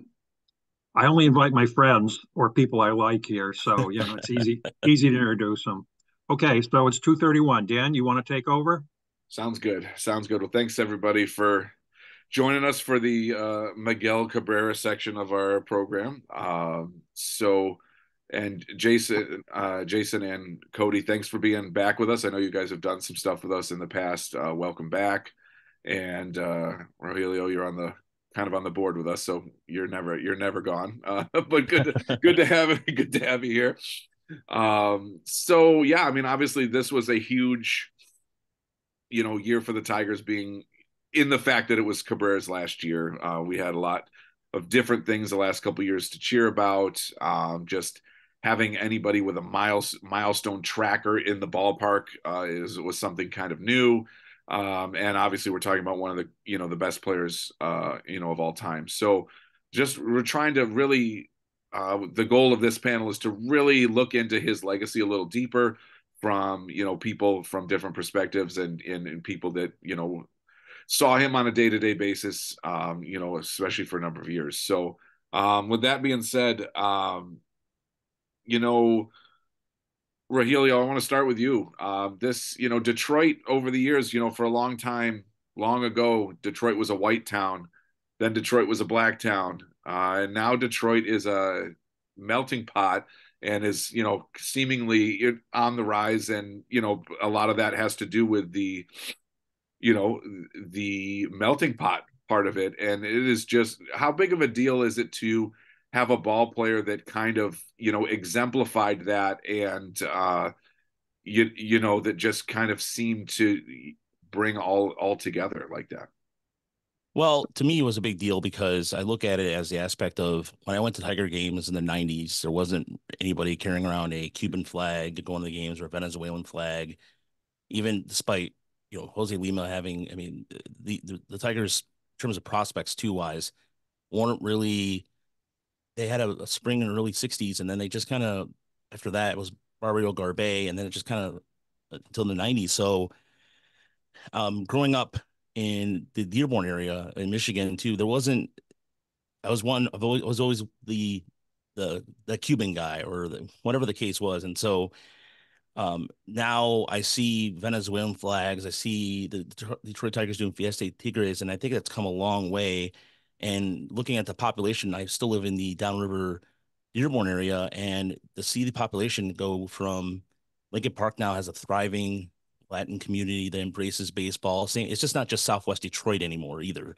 It's a combination of everything. And so I think Miguel Cabrera being so Hall of Fame worthy really definitely helped. But it marked the first time that in my lifetime that I could have a Detroit Tiger who can speak the language, who he did a lot with the community, but he's also just a representative of people that can come from all walks of life kind of thing in the Latin culture. And I think that's legend key to me because it's not just the Willie Hernandezes or who, I mean, I know there's several Tigers who lived in the area. Aurelio Rodriguez lived in the area afterwards, but Miguel Cabrera was that first superstar. And I think it came in at the right time.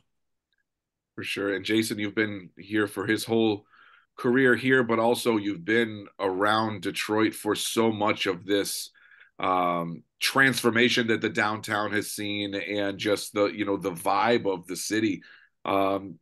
Take me through your thoughts of the kind of correlation that Cabrera has with this this new Detroit. Well, I kind of when I think of Miggy's place in it, I think of kind of where the iconic athletes in the city, where they've placed in certain generations. I think people of a certain age think of Detroit sports and they think of Barry Sanders. There's obviously a Gordie Howe generation there. Some people might think of Calvin Johnson or Matthew Stafford. And then obviously there's Tram and Lou. I think Miguel kind of has his place in this generation now to where it's like for a certain age, when they think of Detroit sports, I think the most iconic athlete for a stretch was Miggy.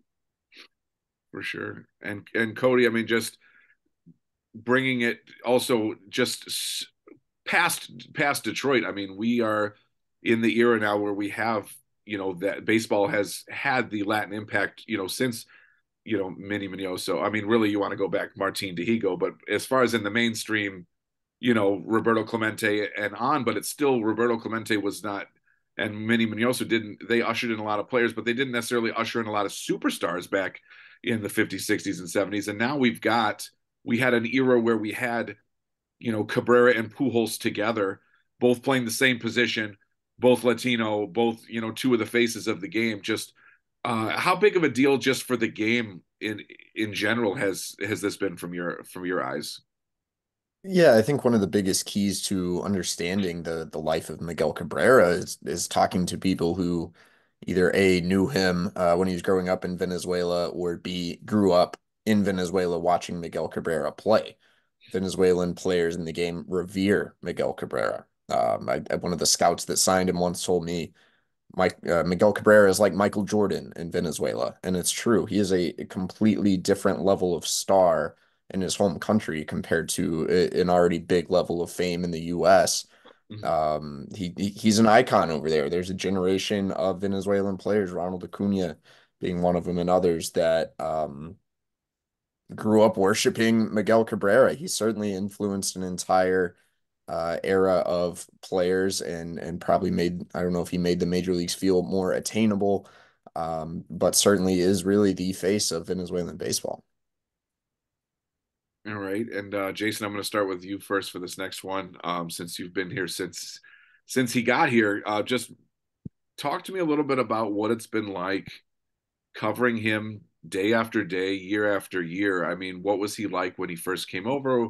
you know, and how has that changed or grown or whatever? I mean, like I've gotten, you know, I've been in the clubhouses with you guys for some of the playoffs and some of the opening days and the big moments, but not day to day. What has that been like for so many years, you know, as that has grown? Well, I mean, it's really been a transformation. And first of all, like it's hard to judge Miguel in the day to day because, you know, as Cody and Raj will attest, it's, you know, he's not somebody who talks every day.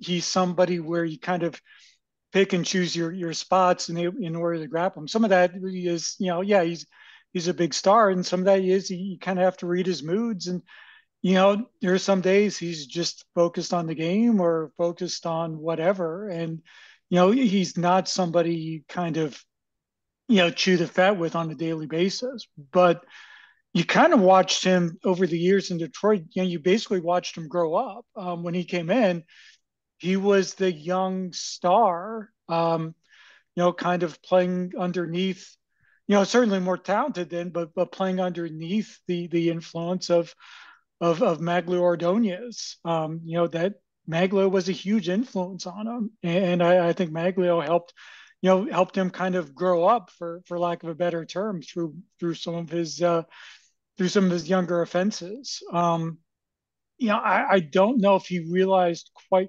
It took him time to realize what superstardom entailed here. He's not unique in that circumstance. I think there's been a few players over the years who came to Detroit, you know, if they were traded from somewhere else, thinking it was kind of a sleepy Midwestern market, only to realize that it's a pretty passionate sports town, and that if you're struggling, they will get on you. And it took him a while to understand that.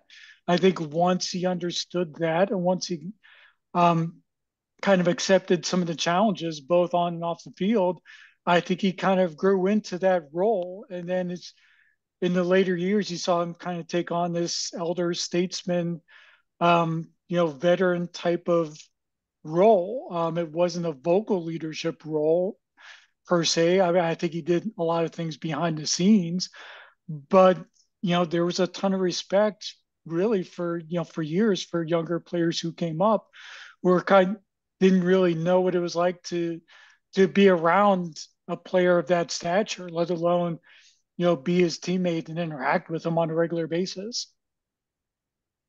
All right, Rogelio, I mean, you've been around as a fan, but also as a, you know, a media person and stuff too. What is your take on, you know, watching him over the years? I I think sometimes for me as a fan, you know, when you get into the media room, you have to step away from having that fan perspective because you're there to do a job. For sure. And if it wasn't for Cody, Jason kind of, and everybody kind of warned me like he is kind of moody, I can understand to a certain extent. And I feel sometimes that is, you know, as a fan, you always hear well, he doesn't speak more English, and you see other less popular players. For example, everybody loved Don Kelly during that same period of time. Miguel Cabrera was mashing the ball, and as a fan, I didn't understand that why. But then hearing people's perspectives about it, it was just really, it's always strange to me, and I just didn't. And even I understand again his troubles off field troubles aside, the language barrier thing is always to me just because coming from my parents who struggled speaking English. I think people for whatever reason, because you don't have full confidence in the language, and it just seems like it's a well, he's not my player because I can't relate to him, and I don't know. I just think that some of that stigma that's out there is ridiculous. Yes, he is a temperamental guy to deal with, and I, like I said, just witnessing that firsthand. But I think some of his frustrations too, maybe perhaps, is the fact that I think he's a lot smarter. He's a smart guy. He knows what he's doing, and don't let I think fans, because of not the command of lacking English or whatever the case was. I think in Detroit, I think to a certain extent he's underappreciated because of the language barrier alone. And I will stick to that because I've seen it firsthand. It's just sometimes why are we rooting for utility players? I know it's a Detroit thing, but you know what he did in the Tigers uniform is impressive. Right. It's a good point. I mean, I remember those. I mean, But I think part of it is, Don Kelly had those couple of postseasons where he really came through when you weren't expecting it. But at the same time, I totally get, the point of that, what you're saying. And like I said, I wasn't day to day covering the Tigers, but I've been at every postseason game that they've had in Comerica Park. And there's been times where I walked by Cabrera and his eyes were the scariest thing that I've ever seen after a loss that I knew I didn't want to go anywhere near. But at the same time, he also had some of the best quotes I've ever gotten from anyone when he talks, because if there's so much depth to it, even though there may be, even with the somewhat of a language barrier, he knew what he was saying and he understood what we were saying. But even though they were maybe shorter phrases or whatever, when you put some of the stuff he said together, it was unbelievably, I don't even know what the right word is. It was wisdom. It wasn't even intelligence. Like there was a different spin on that. So Cody, I'm going to jump over to you. That's obviously, the language barrier specifically is something in every clubhouse, in a lot of sports too. I mean, you in the NBA, you deal with it with European players and stuff too. I mean, how do you, or especially at first, how was that transition, and how were you, able to, sift through and figure that part of it out, for lack of a better way of asking the question? Yeah, I'm glad we're doing this panel. There are a lot of layers to Miguel, so we could certainly talk about it probably for longer than the hour we're allotted here. Right.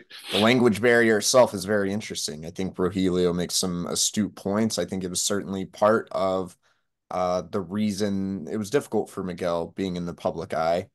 At the same time, I think after a little bit of being around Miguel, I think he probably knew and spoke English a little better than he let on at times. I don't know that excuse is the right word, but it was perhaps it not being his native language, sometimes a way to shy away from the media. As Rogelio said, Miguel was a smart guy, smarter than he gets credit for, smarter than perhaps even he probably portrayed himself at times, if that makes any sense. Another interesting perspective is talking to some of the Venezuelan reporters who covered him.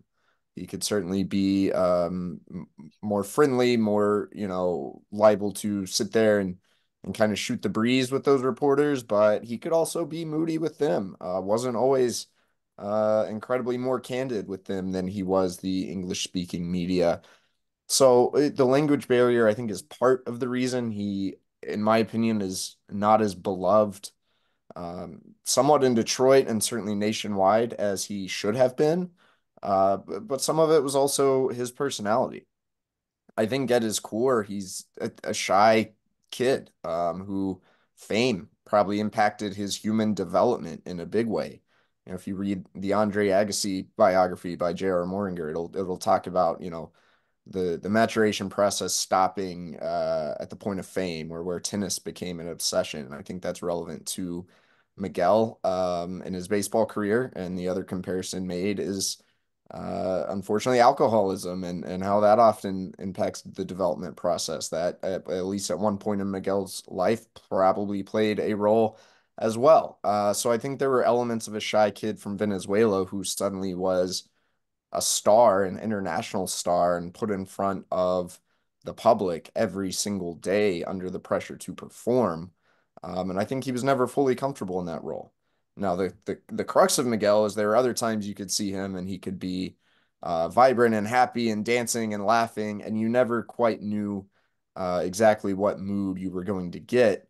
So, I think that's one of the good things. The public does have these images of Miguel laughing and having such joy on the field. There are also probably fans that don't fully realize the layers of complexity to this guy's personality. He certainly had a lot of different sides to his personality, and it was kind of picking out of the hat which one you were going to get on a daily basis. For sure. And Jason, I'll jump over to you on this. We mentioned the alcoholism part. I mean, you saw him deal with that at a younger age, firsthand, and just how that affected, first of all, his relationship with the media, but also just you know, just how do you feel that he handled that? And it seemed like for all as many superstars as have dealt with, you know, stuff in their lives like that, he came out of it in a pretty good light. How was he able to do that? Well, I mean, it was a rough go there in his first few years in Detroit. I think, part of it might have, related to the pressure of being a superstar and going from this young up and coming player in Miami who, was certainly very talented, but was still kind of, blended in as kind of another player there, to being a superstar here who's, every game and also whose moves off the field were tracked, and who the Tigers were clearly placing a lot of pressure on to kind of lift their franchise and take them to the next level. He felt that his first few years. And when if he didn't come through, he wore it. And, it took a while for him to kind of learn how to comfortably wear that. And it took some people around him to let him know, it's like, hey, first of all, you can't keep going like this from a health standpoint, but also, you can't be the young superstar anymore. It's time to grow up. I think Maglio had a big impact that way, as somebody that Miguel respected, and somebody who, had to, become, settle into that superstar role himself in Detroit a few years earlier. But I also think, Maglio's home life, getting that settled, made a huge difference for him. For all he's been through, he's one of those guys who married his high school sweethearts and is still with them. Like, they've raised a family together. He's got a kid in college. Like, it's kind of amazing given everything that they got through, and given, the level of superstardom that he experienced, that, that these relationships lasted. It doesn't always happen that way with superstars and with all the attention around them. And, they, through some good times and bad, they made it work. So I think stabilizing there made a big difference. And I also, he had to grow up, and some of that had to happen under the public limelight, and some of that had to happen in the clubhouse with some candid conversations. For sure. And Rogelio, I mean, just from the fan perspective of it, when this all started to come out about the alcoholism and stuff, I know that there was a collective oh crap moment, from the fans, because that could go so many different directions. And we had just seen, we had just basically we weren't too far off of the steroid issue where you got people dealing with that kind of stuff and hiding from it and denying it and all that kind of stuff. I mean, the second that that story was out for a couple days, and then he admitted that he had a problem, for one, that was when I knew he was going to be our guy, because everybody's got crap, you know what I mean? Like, so just from your perspective, just take me through what that bit of time was like, as a fan. From my perspective as a fan, then I think the biggest takeaway that I had, the three takeaways, was, first and foremost, there was a sentiment of people that said, hey, mistakes happen, it's okay. And then I think the second one that the one that to me ruled the most was, well, he's a superstar. He shouldn't be doing that. He should be a role model, and those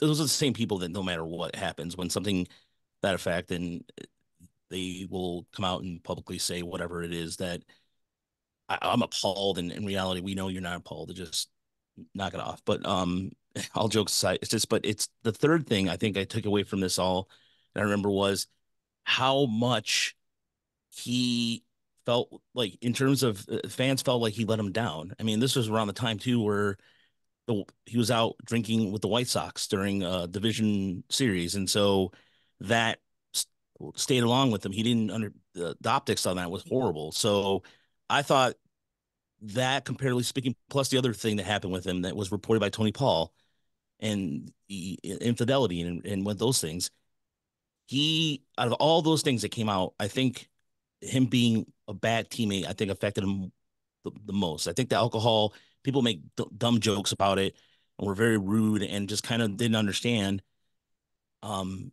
He came away after that and cleaned up there with that. And so I think from a fan's perspective, those other two incidents really stand out to me. He got really a lot of heat for that, the White Sox series especially. And so I think for the anger was he's not a really good teammate, and that's that perception that came across. But for people that know, that's the furthest thing away from the truth.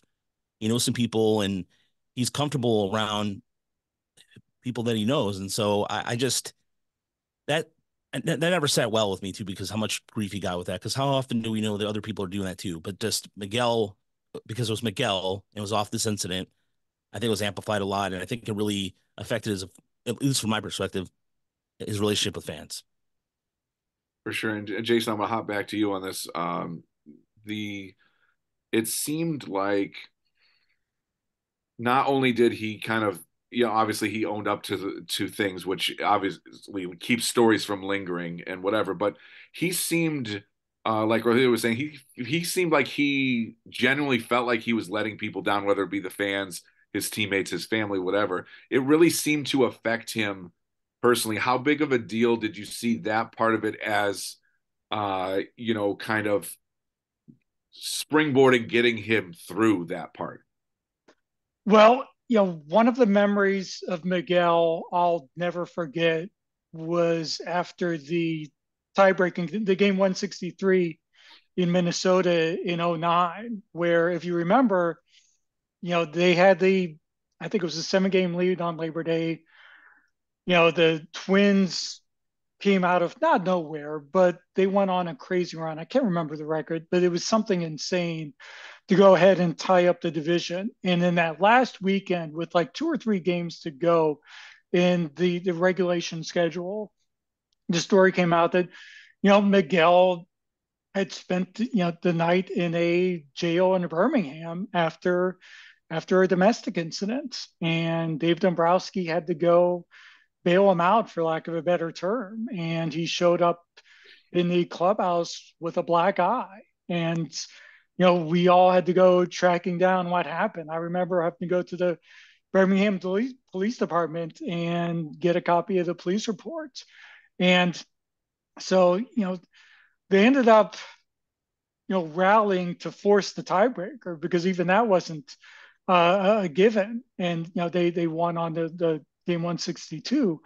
And then they go to Minnesota, and still a story, and they have the insane game, the 13 innings, Miguel homered in that game, which was quite the statement, but they lost. And after the game, I will never forget, Miguel was at his locker in the tiny visiting clubhouse in the Metrodome, and he was crying. He was bawling his eyes out. And he said, it's like, he felt like he was responsible for them blowing that division because of what came out in that final weekend. And that if maybe that hadn't happened, that they could have stabilized things and won it in 162, and they would have been going on to the playoffs. And I think that resonated with them.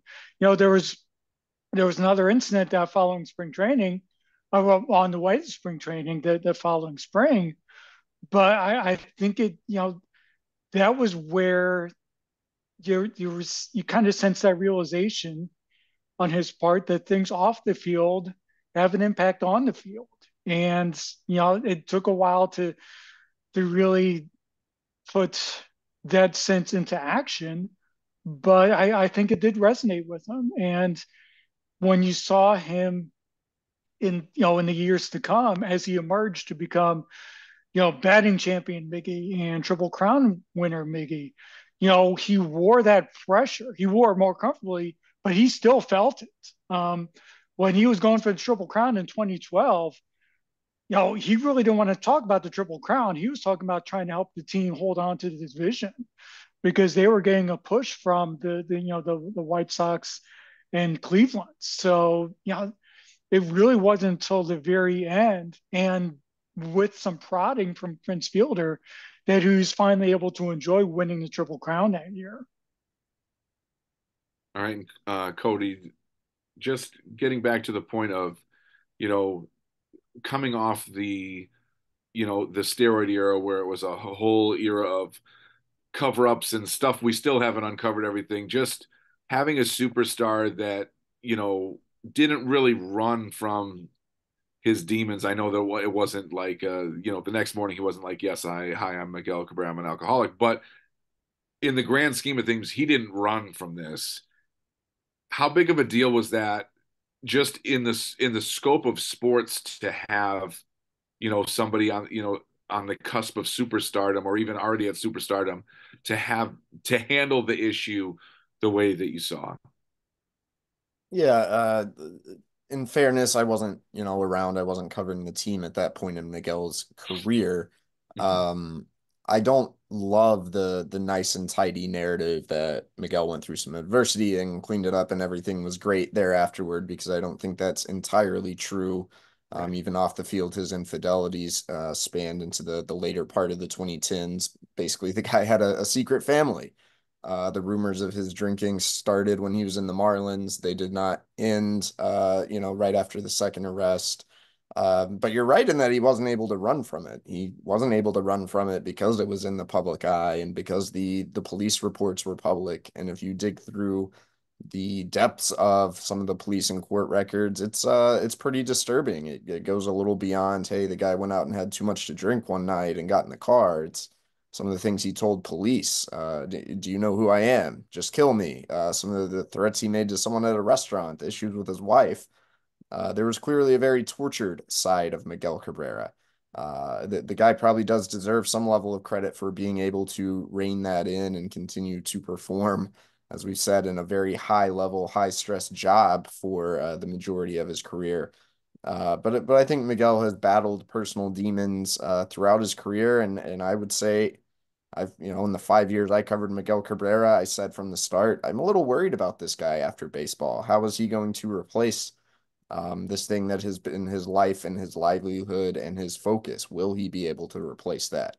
I think in my 5 years around Miguel Cabrera, I did see an interesting transition from 2019. I don't think he was fully willing to accept that he was older and no longer the player he once was.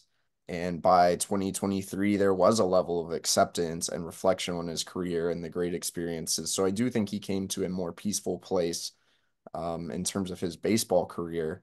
There's no way to see the future, but I'll be interested to see how some of these realizations and perhaps maturation impact his life after baseball.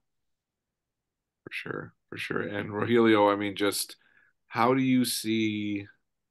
I mean, there's a lot of people that just couldn't have gotten through that, especially with like you said, the ongoing demons, at times, and it lasted longer than, maybe than people think. How was he able to get out of, at least to become the superstar, the positive superstar in the public eye? I think just the silly moments that we capture on social media of him, making the faces and those little things like that I think he plays up to that quite a bit there with just kind of a lot of our superstars tend to be rooting for kind of button up. I'm not saying that lack of personality, but they just seem sometimes stiff. And baseball has always suffered, at least in my opinion, when people have colorful personalities, it's they're accusing of being hot dogging and what have you. But I think the way Miguel Cabrera won back the fan base a little bit, even when his injuries, was just his sense of humor and just knowing where the camera was and knowing how, but it also just, you could see him rooting on his teammates well. And I've had fans say that to me, that the one of the things they notice when anything happens good in the dugout, he's one of the first people to come up and say something. And so I think that helped them. I mean, this was my first spring training going last year, and it was very interesting to see the people that surrounded him. He had a guy by the name of Angel Jesus, who was a prospect, and he also had some of the coaching staff. So it was like this wide variety of people from all walks of life around him who, like Miguel was, he was trying to do karaoke. I think he was doing that karaoke at the bar. Correct me if I'm wrong, Cody, that night, the Lakeland barbecue, but it was just, he knows where the camera is. And so I think panning up to that a little bit, as much as that might be viewed as superficial, fans loved it. And I think that's what really started enduring him to the public.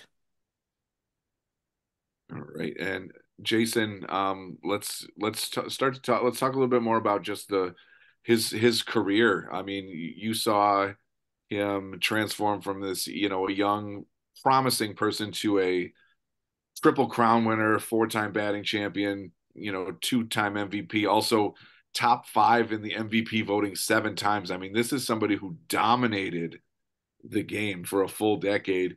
What was it from your perspective that made him stand out more than, or more or differently from other stars at the time? What did he do so well or differently at the plate, and what was the vibe like when he came up to bat during that time?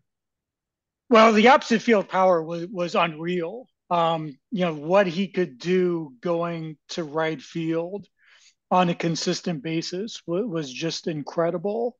And I think there was a key stage his first couple years in Detroit where, Jim Leland, he saw the talent. I mean, we all saw the talent upon arrival, even before that.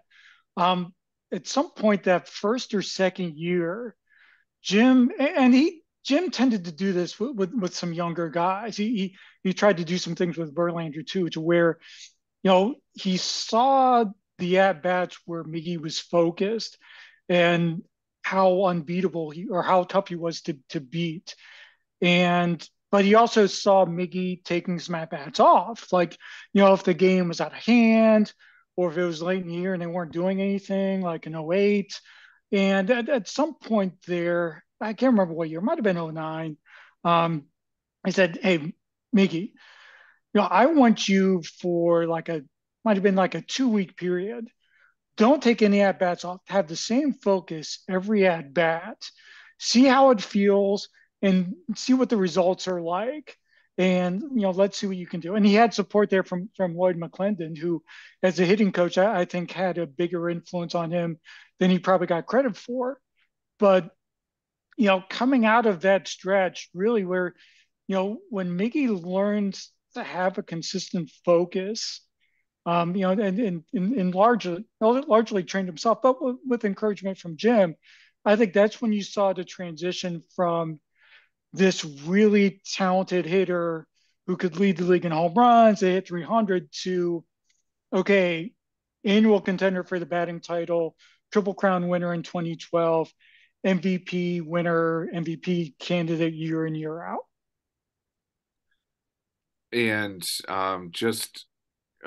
Cody, I mean, from your perspective, I mean, it was, I don't remember exactly what year you've been working in Detroit, but you've, even in his declining times, I mean, there's something about him as a hitter, and his vision and his quickness. I mean, I think it was even last year, the year before, where I saw a game where he fouled off like 9 straight really, really tough pitches and ended up getting a single. Now maybe he would have hit a homer 10 years ago, in that thing, but he still has all of that, had all of that with him till the end, even though his physical skills had deteriorated. To you, what was it that stood out most about him, especially at the plate? Yeah, I only started covering Miguel in 2019, so certainly not anywhere near peak Cabrera, but some of the things you would still see out of him on the field from time to time were pretty remarkable. And if you go back further, just watching and talking to people, I think Miguel Cabrera is one of the absolute most talented players in the modern history of the game, along with probably Alex Rodriguez and King Griffey Jr., a guy with an incredible feel at the plate, who until his final years, when he was swinging off one bum knee, when underwent very few mechanical changes, the swing he had in his final years is nearly identical to the swing he had as a rookie or as an amateur playing in Venezuela. And then you hear the legends from pitchers and opposing players about how he had both the confidence and the ability to set up opponents at the plate. I mean, things like flailing at a slider, swinging and missing, knowing the pitcher would give him another one later in at bat, and then, whacking it to the opposite field wall. That's in a really, really hard game. That is incredible. So he had both this physical talent and really the savant of the baseball IQ of a true savant that is incredibly rare. When you really sit back and think about it, it almost brings the question. Miguel Cabrera is one of the greatest right-handed hitters of all time. Had he taken a little better care of himself and been a little healthier, should he have been the greatest right-handed hitter of all time? I think it's a real question because some of the things he could do at the plate were really unparalleled, even compared to some of the other all-time great hitters. For sure, and we're going to get to that in just a couple of minutes. Rogelio, just watching him come to the plate, whether it be as a fan or whatever, like, you've been a fan of the Tigers for a long time, as a lot of us in this group have. There was a different feeling when he came to the plate than even when Cecil Fielder came to the plate, or when Trammell came to the plate, or even Maglio. There's just something about what was it that just, as a fan, separated, what the realm of what was possible. I think I look at the bat they had with Mariano Rivera, like in New York, the home run. That to me was an example of Miguel. He had him figured out. I mean, he knew exactly what he was throwing. That cutter is one of the greatest cutter of all time. And watching that at bat live, this is late, and when Rivera, when he went out there especially against Detroit, was always knocked out. It was just he would knock the Tigers out in order. He was that dominant. To see Miguel Cabrera have a long, lengthy at bat, circa Dave Berkman in '84 kind of style, against a Hall of Famer, for not to mention a unanimous Hall of Famer, just to go out and that was right there what made Miguel so different. Even when he was injured, and then seeing him this year when his knees were going bad, and just the muscle, just all muscle memory, and just to have the ability to drive the ball when he could and place it wherever he wanted. But that at bat, to me, the Triple Crown season aside, which we'll talk about, I'm sure, that at bat right there was that, everybody talks about must see JV. That was must see Cabrera right there at his finest. That right there, just to have that ability to take a pitcher and follow him off, and then even to get the tip of the cap from the Hall of Famer himself. That to me just says everything about Miguel Cabrera. He thinks a little more. He's that much of an advanced hitter. As a fan, just watching him just get one of the greatest of all time. All right, Jason, moving to that Triple Crown season, I mean, we obviously know the history there. We have not, we have not had anybody near that in so long. And, very few have been, even in the realm of the conversation since Yaz, or since Frank Robinson and Yaz did it back to back. What was the energy like around that at the end of the season, and just what made that season so special? Well, I mean, it was a late emerging chase. So it probably didn't get nearly as much anticipation as it arguably deserved, because we all saw, batting average wise, he was in great shape. Like, he was typical Cabrera. And I think, if I remember right, it was like the home runs and the RBIs that came on late. And at some point there, like in August or September, you're looking up and it's like, hey, some crazy things would have to happen, but like, he might have a shot here. And if I remember right, like Curtis Granderson, his old teammate, was one of the guys he was having to chase on the home run front. But you had that running parallel with the Tigers, who had not gotten off to a good start that year, trying to come back and repeat as AL Central champions. And and they had high expectations, because this was a team that had gotten to the ALCS the year before and was an up and coming, young club. And they had added Prince Fielder and they looked like an unbeatable lineup. And for a stretch there, they were not. And even after they turned it on late, they were relying on Miguel for quite a bit of their offense. And so, you had the team fortunes and Miguel's individual fortunes kind of running parallel, and you were trying to track it all. And, eventually you got to a point where you could, it felt pretty comfortable for the team. And then you look up and it's like, Miguel might actually do this. But it really wasn't until I think those final few days where it looked like it was going to happen. And I think that probably, in some ways, that probably helped, because if you had put 2-3 months of Triple Crown pressure on Miguel, I don't know how he would have reacted. That would be a lot for many guys, and especially for Miguel, who did not like a lot of focus on individual feats. He had to adjust himself that way when we started tracking him for 3,000 hits and 500 home runs. And during those earlier stages, it's like, no, I don't give a care if I homer twice in the game. If we lost, we still lost. So, having Prince around helped him to relax, having his teammates saying, hey, enjoy this because it hasn't been done in 45 years. Goodness knows if anybody's going to do it again in our lifetime. So, we are appreciating this. We would feel better if you did too. I think there was a sense of feeling on that, but it was something where I think the final day or two, you looked up and it's like, you really appreciated then what you just witnessed, because it really came on late to where, there was a stretch there where September Miggy was something to behold, and that one was up there. For sure.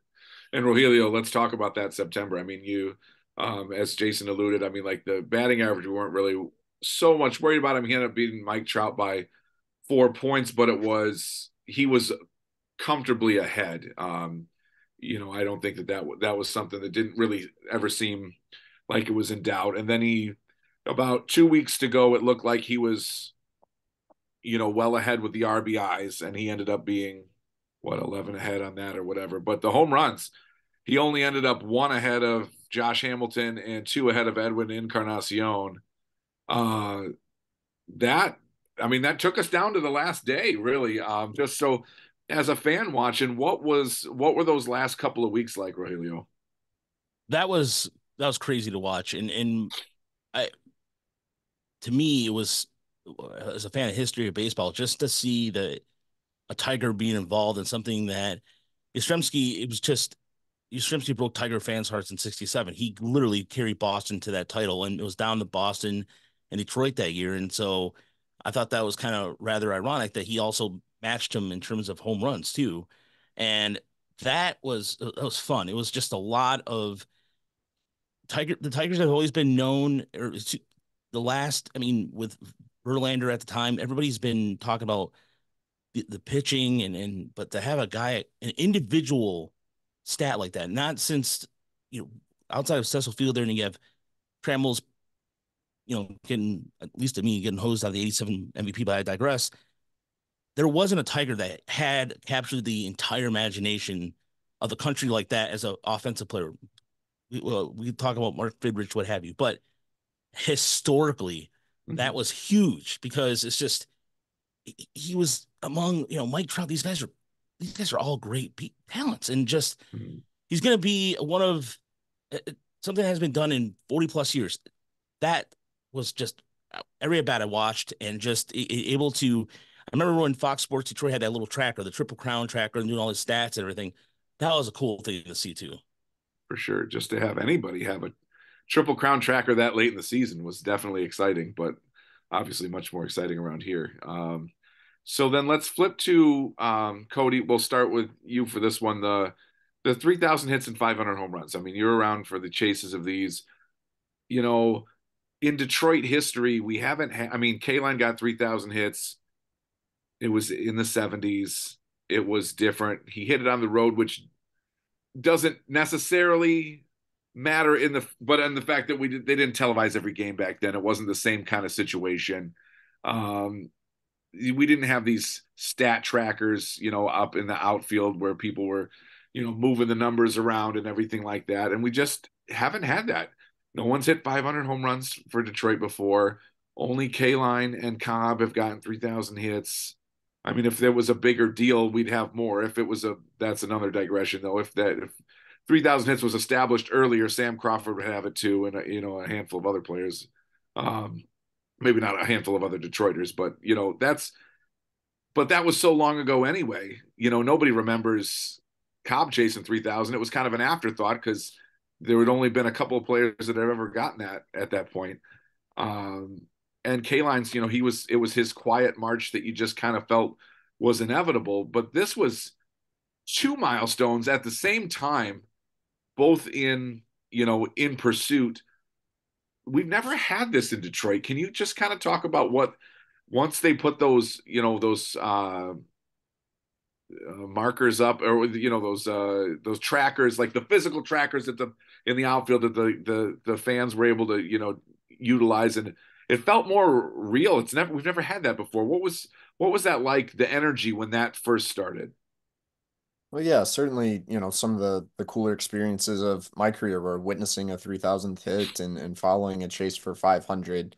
I think Miguel certainly felt the weight and pressure. I think an underrated aspect of Miguel Cabrera, a guy who has a very keen understanding and appreciation for the history of the sport. I mentioned earlier, you saw him turn more reflective toward the end, and I think it's because he was well aware of the gravity of reaching those milestones and how rare it is to be in such company. The chases themselves, I think it was key for Miguel Cabrera's legacy in Detroit. We've talked a lot about his public perception. Was he almost underappreciated? When I started covering the team in 2019 and 2020, you heard a lot of, this guy's washed. Why is he still in the lineup? And you still heard some of that, but I think it led to a renewed appreciation when suddenly it led to more reflection from fans. Oh, we've been able to watch one of the all-time greats for more than a decade. He's going to go into the Hall of Fame as a Tiger. There's going to be a statue of him. And suddenly, during some really lean years of baseball, when the Tigers were not in contention, you started hearing friends, hey, let's go to the game. Can we get a ticket? How much are tickets? You started seeing people pack the ballpark and want to be there just to witness a small snippet of history. So, yeah, you saw it again in his final weekend. There was this big celebration. It was, the Tigers milked it for every dollar they could, but it was certainly really cool. Like I said, I think a renewed appreciation was the ultimate result of those chases. For sure. I remember I was one of those, came across the state for him to get his 500th home run, and he hit it 5 feet foul down the right field. And we did not get to see that one that time, but it was that kind of excitement. It's a different kind of excitement when something like that's going on. So, all right. So I want to get to the legacy now. And Jason, I'm going to start with you for this one. I mean, the numbers are obviously there. 306 career average, 500 home runs, 3,000 hits, 600 doubles, 1,800 RBIs, 1,500 runs, 4 batting titles, 2 MVPs, triple crown, a partridge in a pear tree. Where do you see, now that it's over, where is his place in Detroit? Where does he rank among Detroit Tigers? Not dealing with other sports, but like, where does he really rank among all-time Tigers, do you think? In terms of regard, it's, this is a tough market to break through baseball wise, obviously, because you're talking about a place where Ty Cobb was a star, and where Alan Trammell will always have a special place. Al Kaline, obviously, Mr. Tiger. I think he should be right up there. I don't know if he will, partly because he started his career somewhere else. Um, and maybe partly because of some of the demons he chased.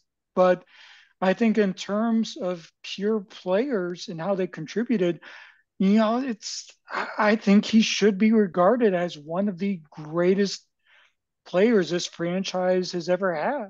Um, I think he should be, in terms of ability wise, right up there with Cobb and Kaline and Hank Greenberg. So that'd be your Mount Rushmore of the Tigers right there. Sort of right, yeah, yeah. I think in terms of the combination of pure hitting ability and power and the ability to impact games, yeah, I'd put him up there. Okay, Rogelio. I would echo what Jason said, and I think as far as players in modern times, I think Miguel Cabrera, even Al Kaline gave him is one of the best right-handed hitters he's ever seen. And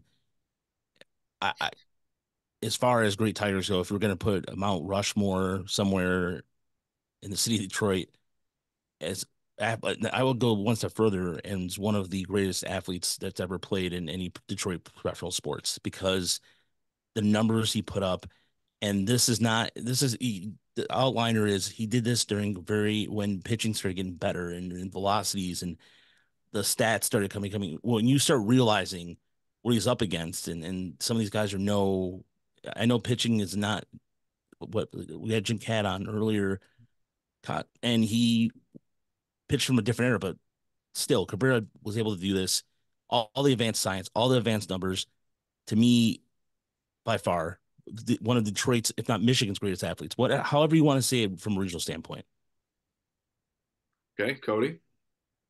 Yeah, I'm looking at this right now. Cabrera actually ranks 10th in Tigers history in career WAR. Obviously didn't play a couple of his peak years as a Tiger. I mean, I think overall, I would rank him probably number 2 in Tigers history. I think Cobb, if you really look at it, is by far the greatest player to have ever played for the Tigers. Probably a close second between Al Kaline and Miguel Cabrera. A lot of other people have worn this jersey, but I think Cabrera attained a level of dominance that no one else except Cobb reached as a Tiger. I like that take. I mean, that's going to be I feel like that's going to be a debate for years now between our generation and our parents' generation, who was better, Cabrera or Kaline, because they both did so many things great, but also their best assets were a little different. And so you can't really compare them in their totality head to head, which is great. That's what baseball is all about, debates like this. So all right, now let's switch gears. Same vein. Jason Beck. I mean, right-handed hitters of all time. I mean, we got Cabrera and Aaron and Mays as the only the only 3 players, 3,000 hits, 500 home runs, and a 300 career average. You got other, great players: Jimmy Fox, DiMaggio, Pujols, Hornsby, Honus Wagner, Frank Thomas, Mike Trout. I mean, who's obviously still going, but I mean, Alex Rodriguez. There's different reasons I didn't maybe write his name down, but I mean, you're talking 10 guys or so. Right-handed hitters wise, especially in the modern era, where do you place him? I think you have to put him up there, with Mason Aaron. I think you do. In terms of the combination of power and overall hitting ability and the window in which he sustained both to become, such a feared hitter during his peak years, I think puts him up there. And you wonder if you'll see that type of combination for such an extended stretch again. Mm-hmm. For sure. And I love that he and Pujols did it at the same time, at the same position. Now, I think Cabrera's peak was better than Pujols' peak, but Pujols was a better overall, had a better overall maybe career in terms of his fielding and his other things and his, a little bit more longevity. But and that also goes into debates. What does that mean? What does that mean?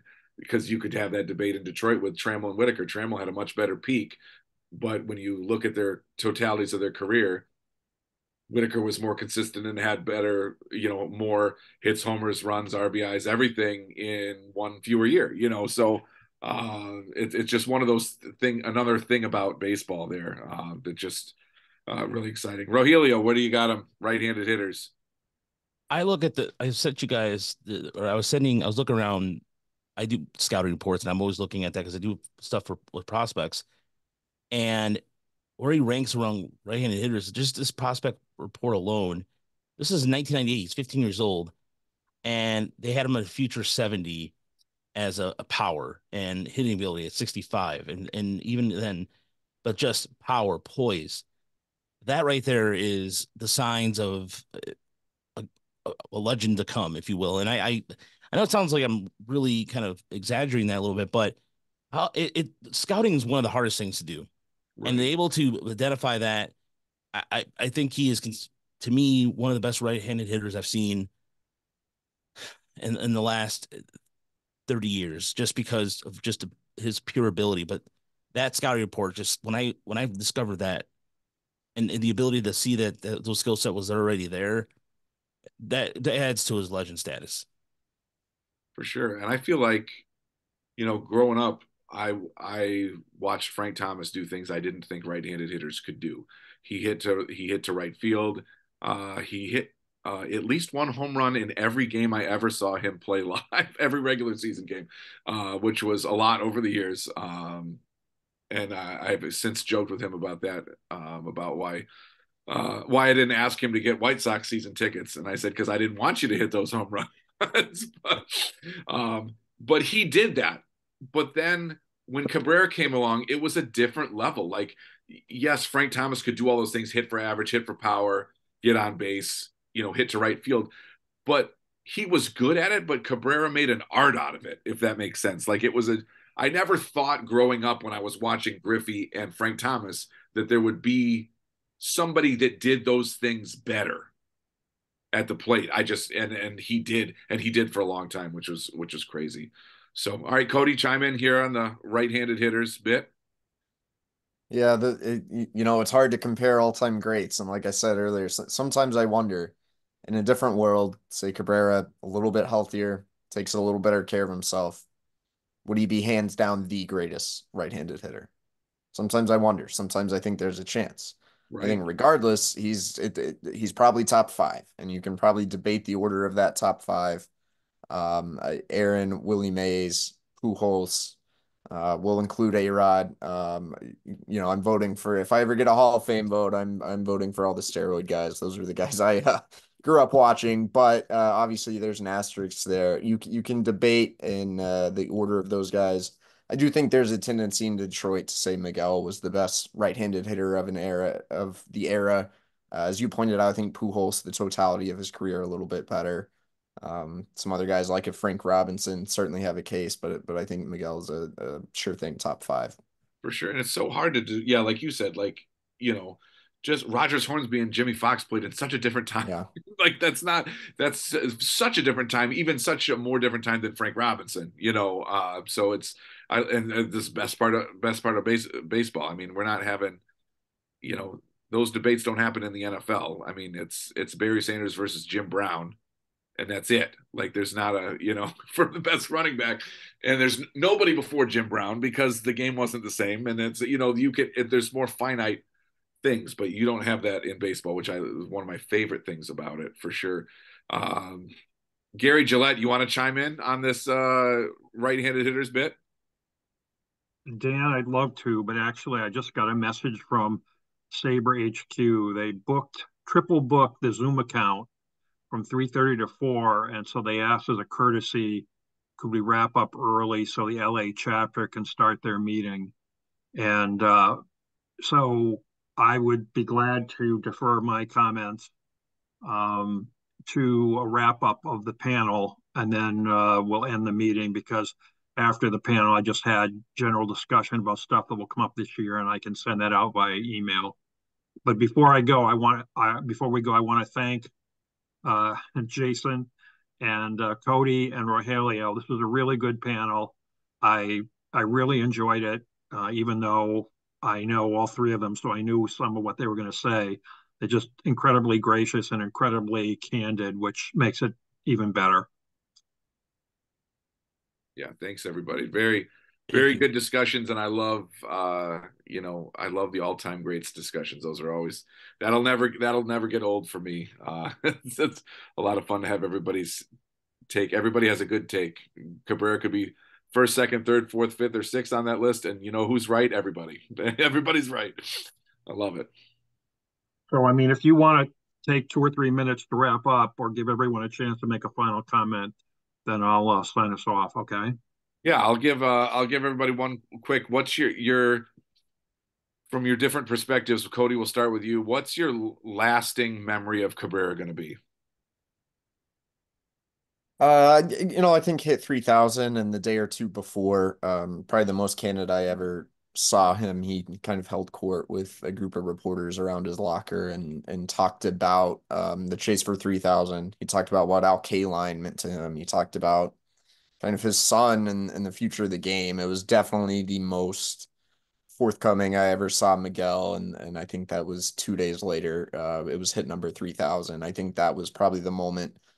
Despite all the complexities that I've talked about, I think that was the moment I probably most appreciated just the opportunity to cover a first ballot Hall of Famer. All right, Jason. The tiebreaker game in 2009, as I already discussed, the last day of the 2012 regular season where he clinched a Triple Crown, and probably the last day of the 2016 season where they fell just shy of the playoffs, and you started to wonder if we were seeing the end of Pete Cabrera, just because you got a sense of the injuries that were piling up. Sure. All right, and Rogelio. It was a privilege that I got to see it as a fan and also as a writer, and that's something that is, to me, I don't take that for granted, and I'm beyond grateful that I had the opportunity to cover him the last 2 seasons and to be able to have the perspective of learning it from just being a Latino fan, and not just a baseball fan, period, but just having somebody that with that kind of caliber in Detroit in a Tigers uniform, that was great to see. And it's honestly, like I pinch myself sometimes with some of the opportunities I've had. So the covering Miguel Cabrera and rooting him on as a fan, I would say. Very cool. Very cool. Thanks, everybody. I appreciate it. Cody and Jason, especially thank you for joining us for this. And Rogelio, always good to have you on board in a panel and get your insights. This was one of the better discussions we've had in a long time, and I really appreciate everybody for being a part of it and tuning in. Yeah, folks, and I'm sorry we're gonna have to end a little early. Would have been great to hang on and chew the fat for another 5 or 10 minutes, and I might have even had something important to say. Who knows?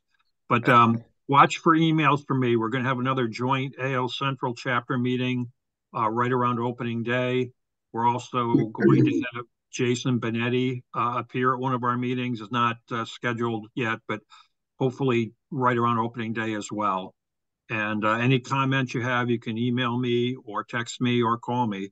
And thanks to everybody for showing up, especially thanks to our guests. So I'm going to end the Zoom so LA can get on board. Okay, sounds good. Thanks, everybody. Appreciate it.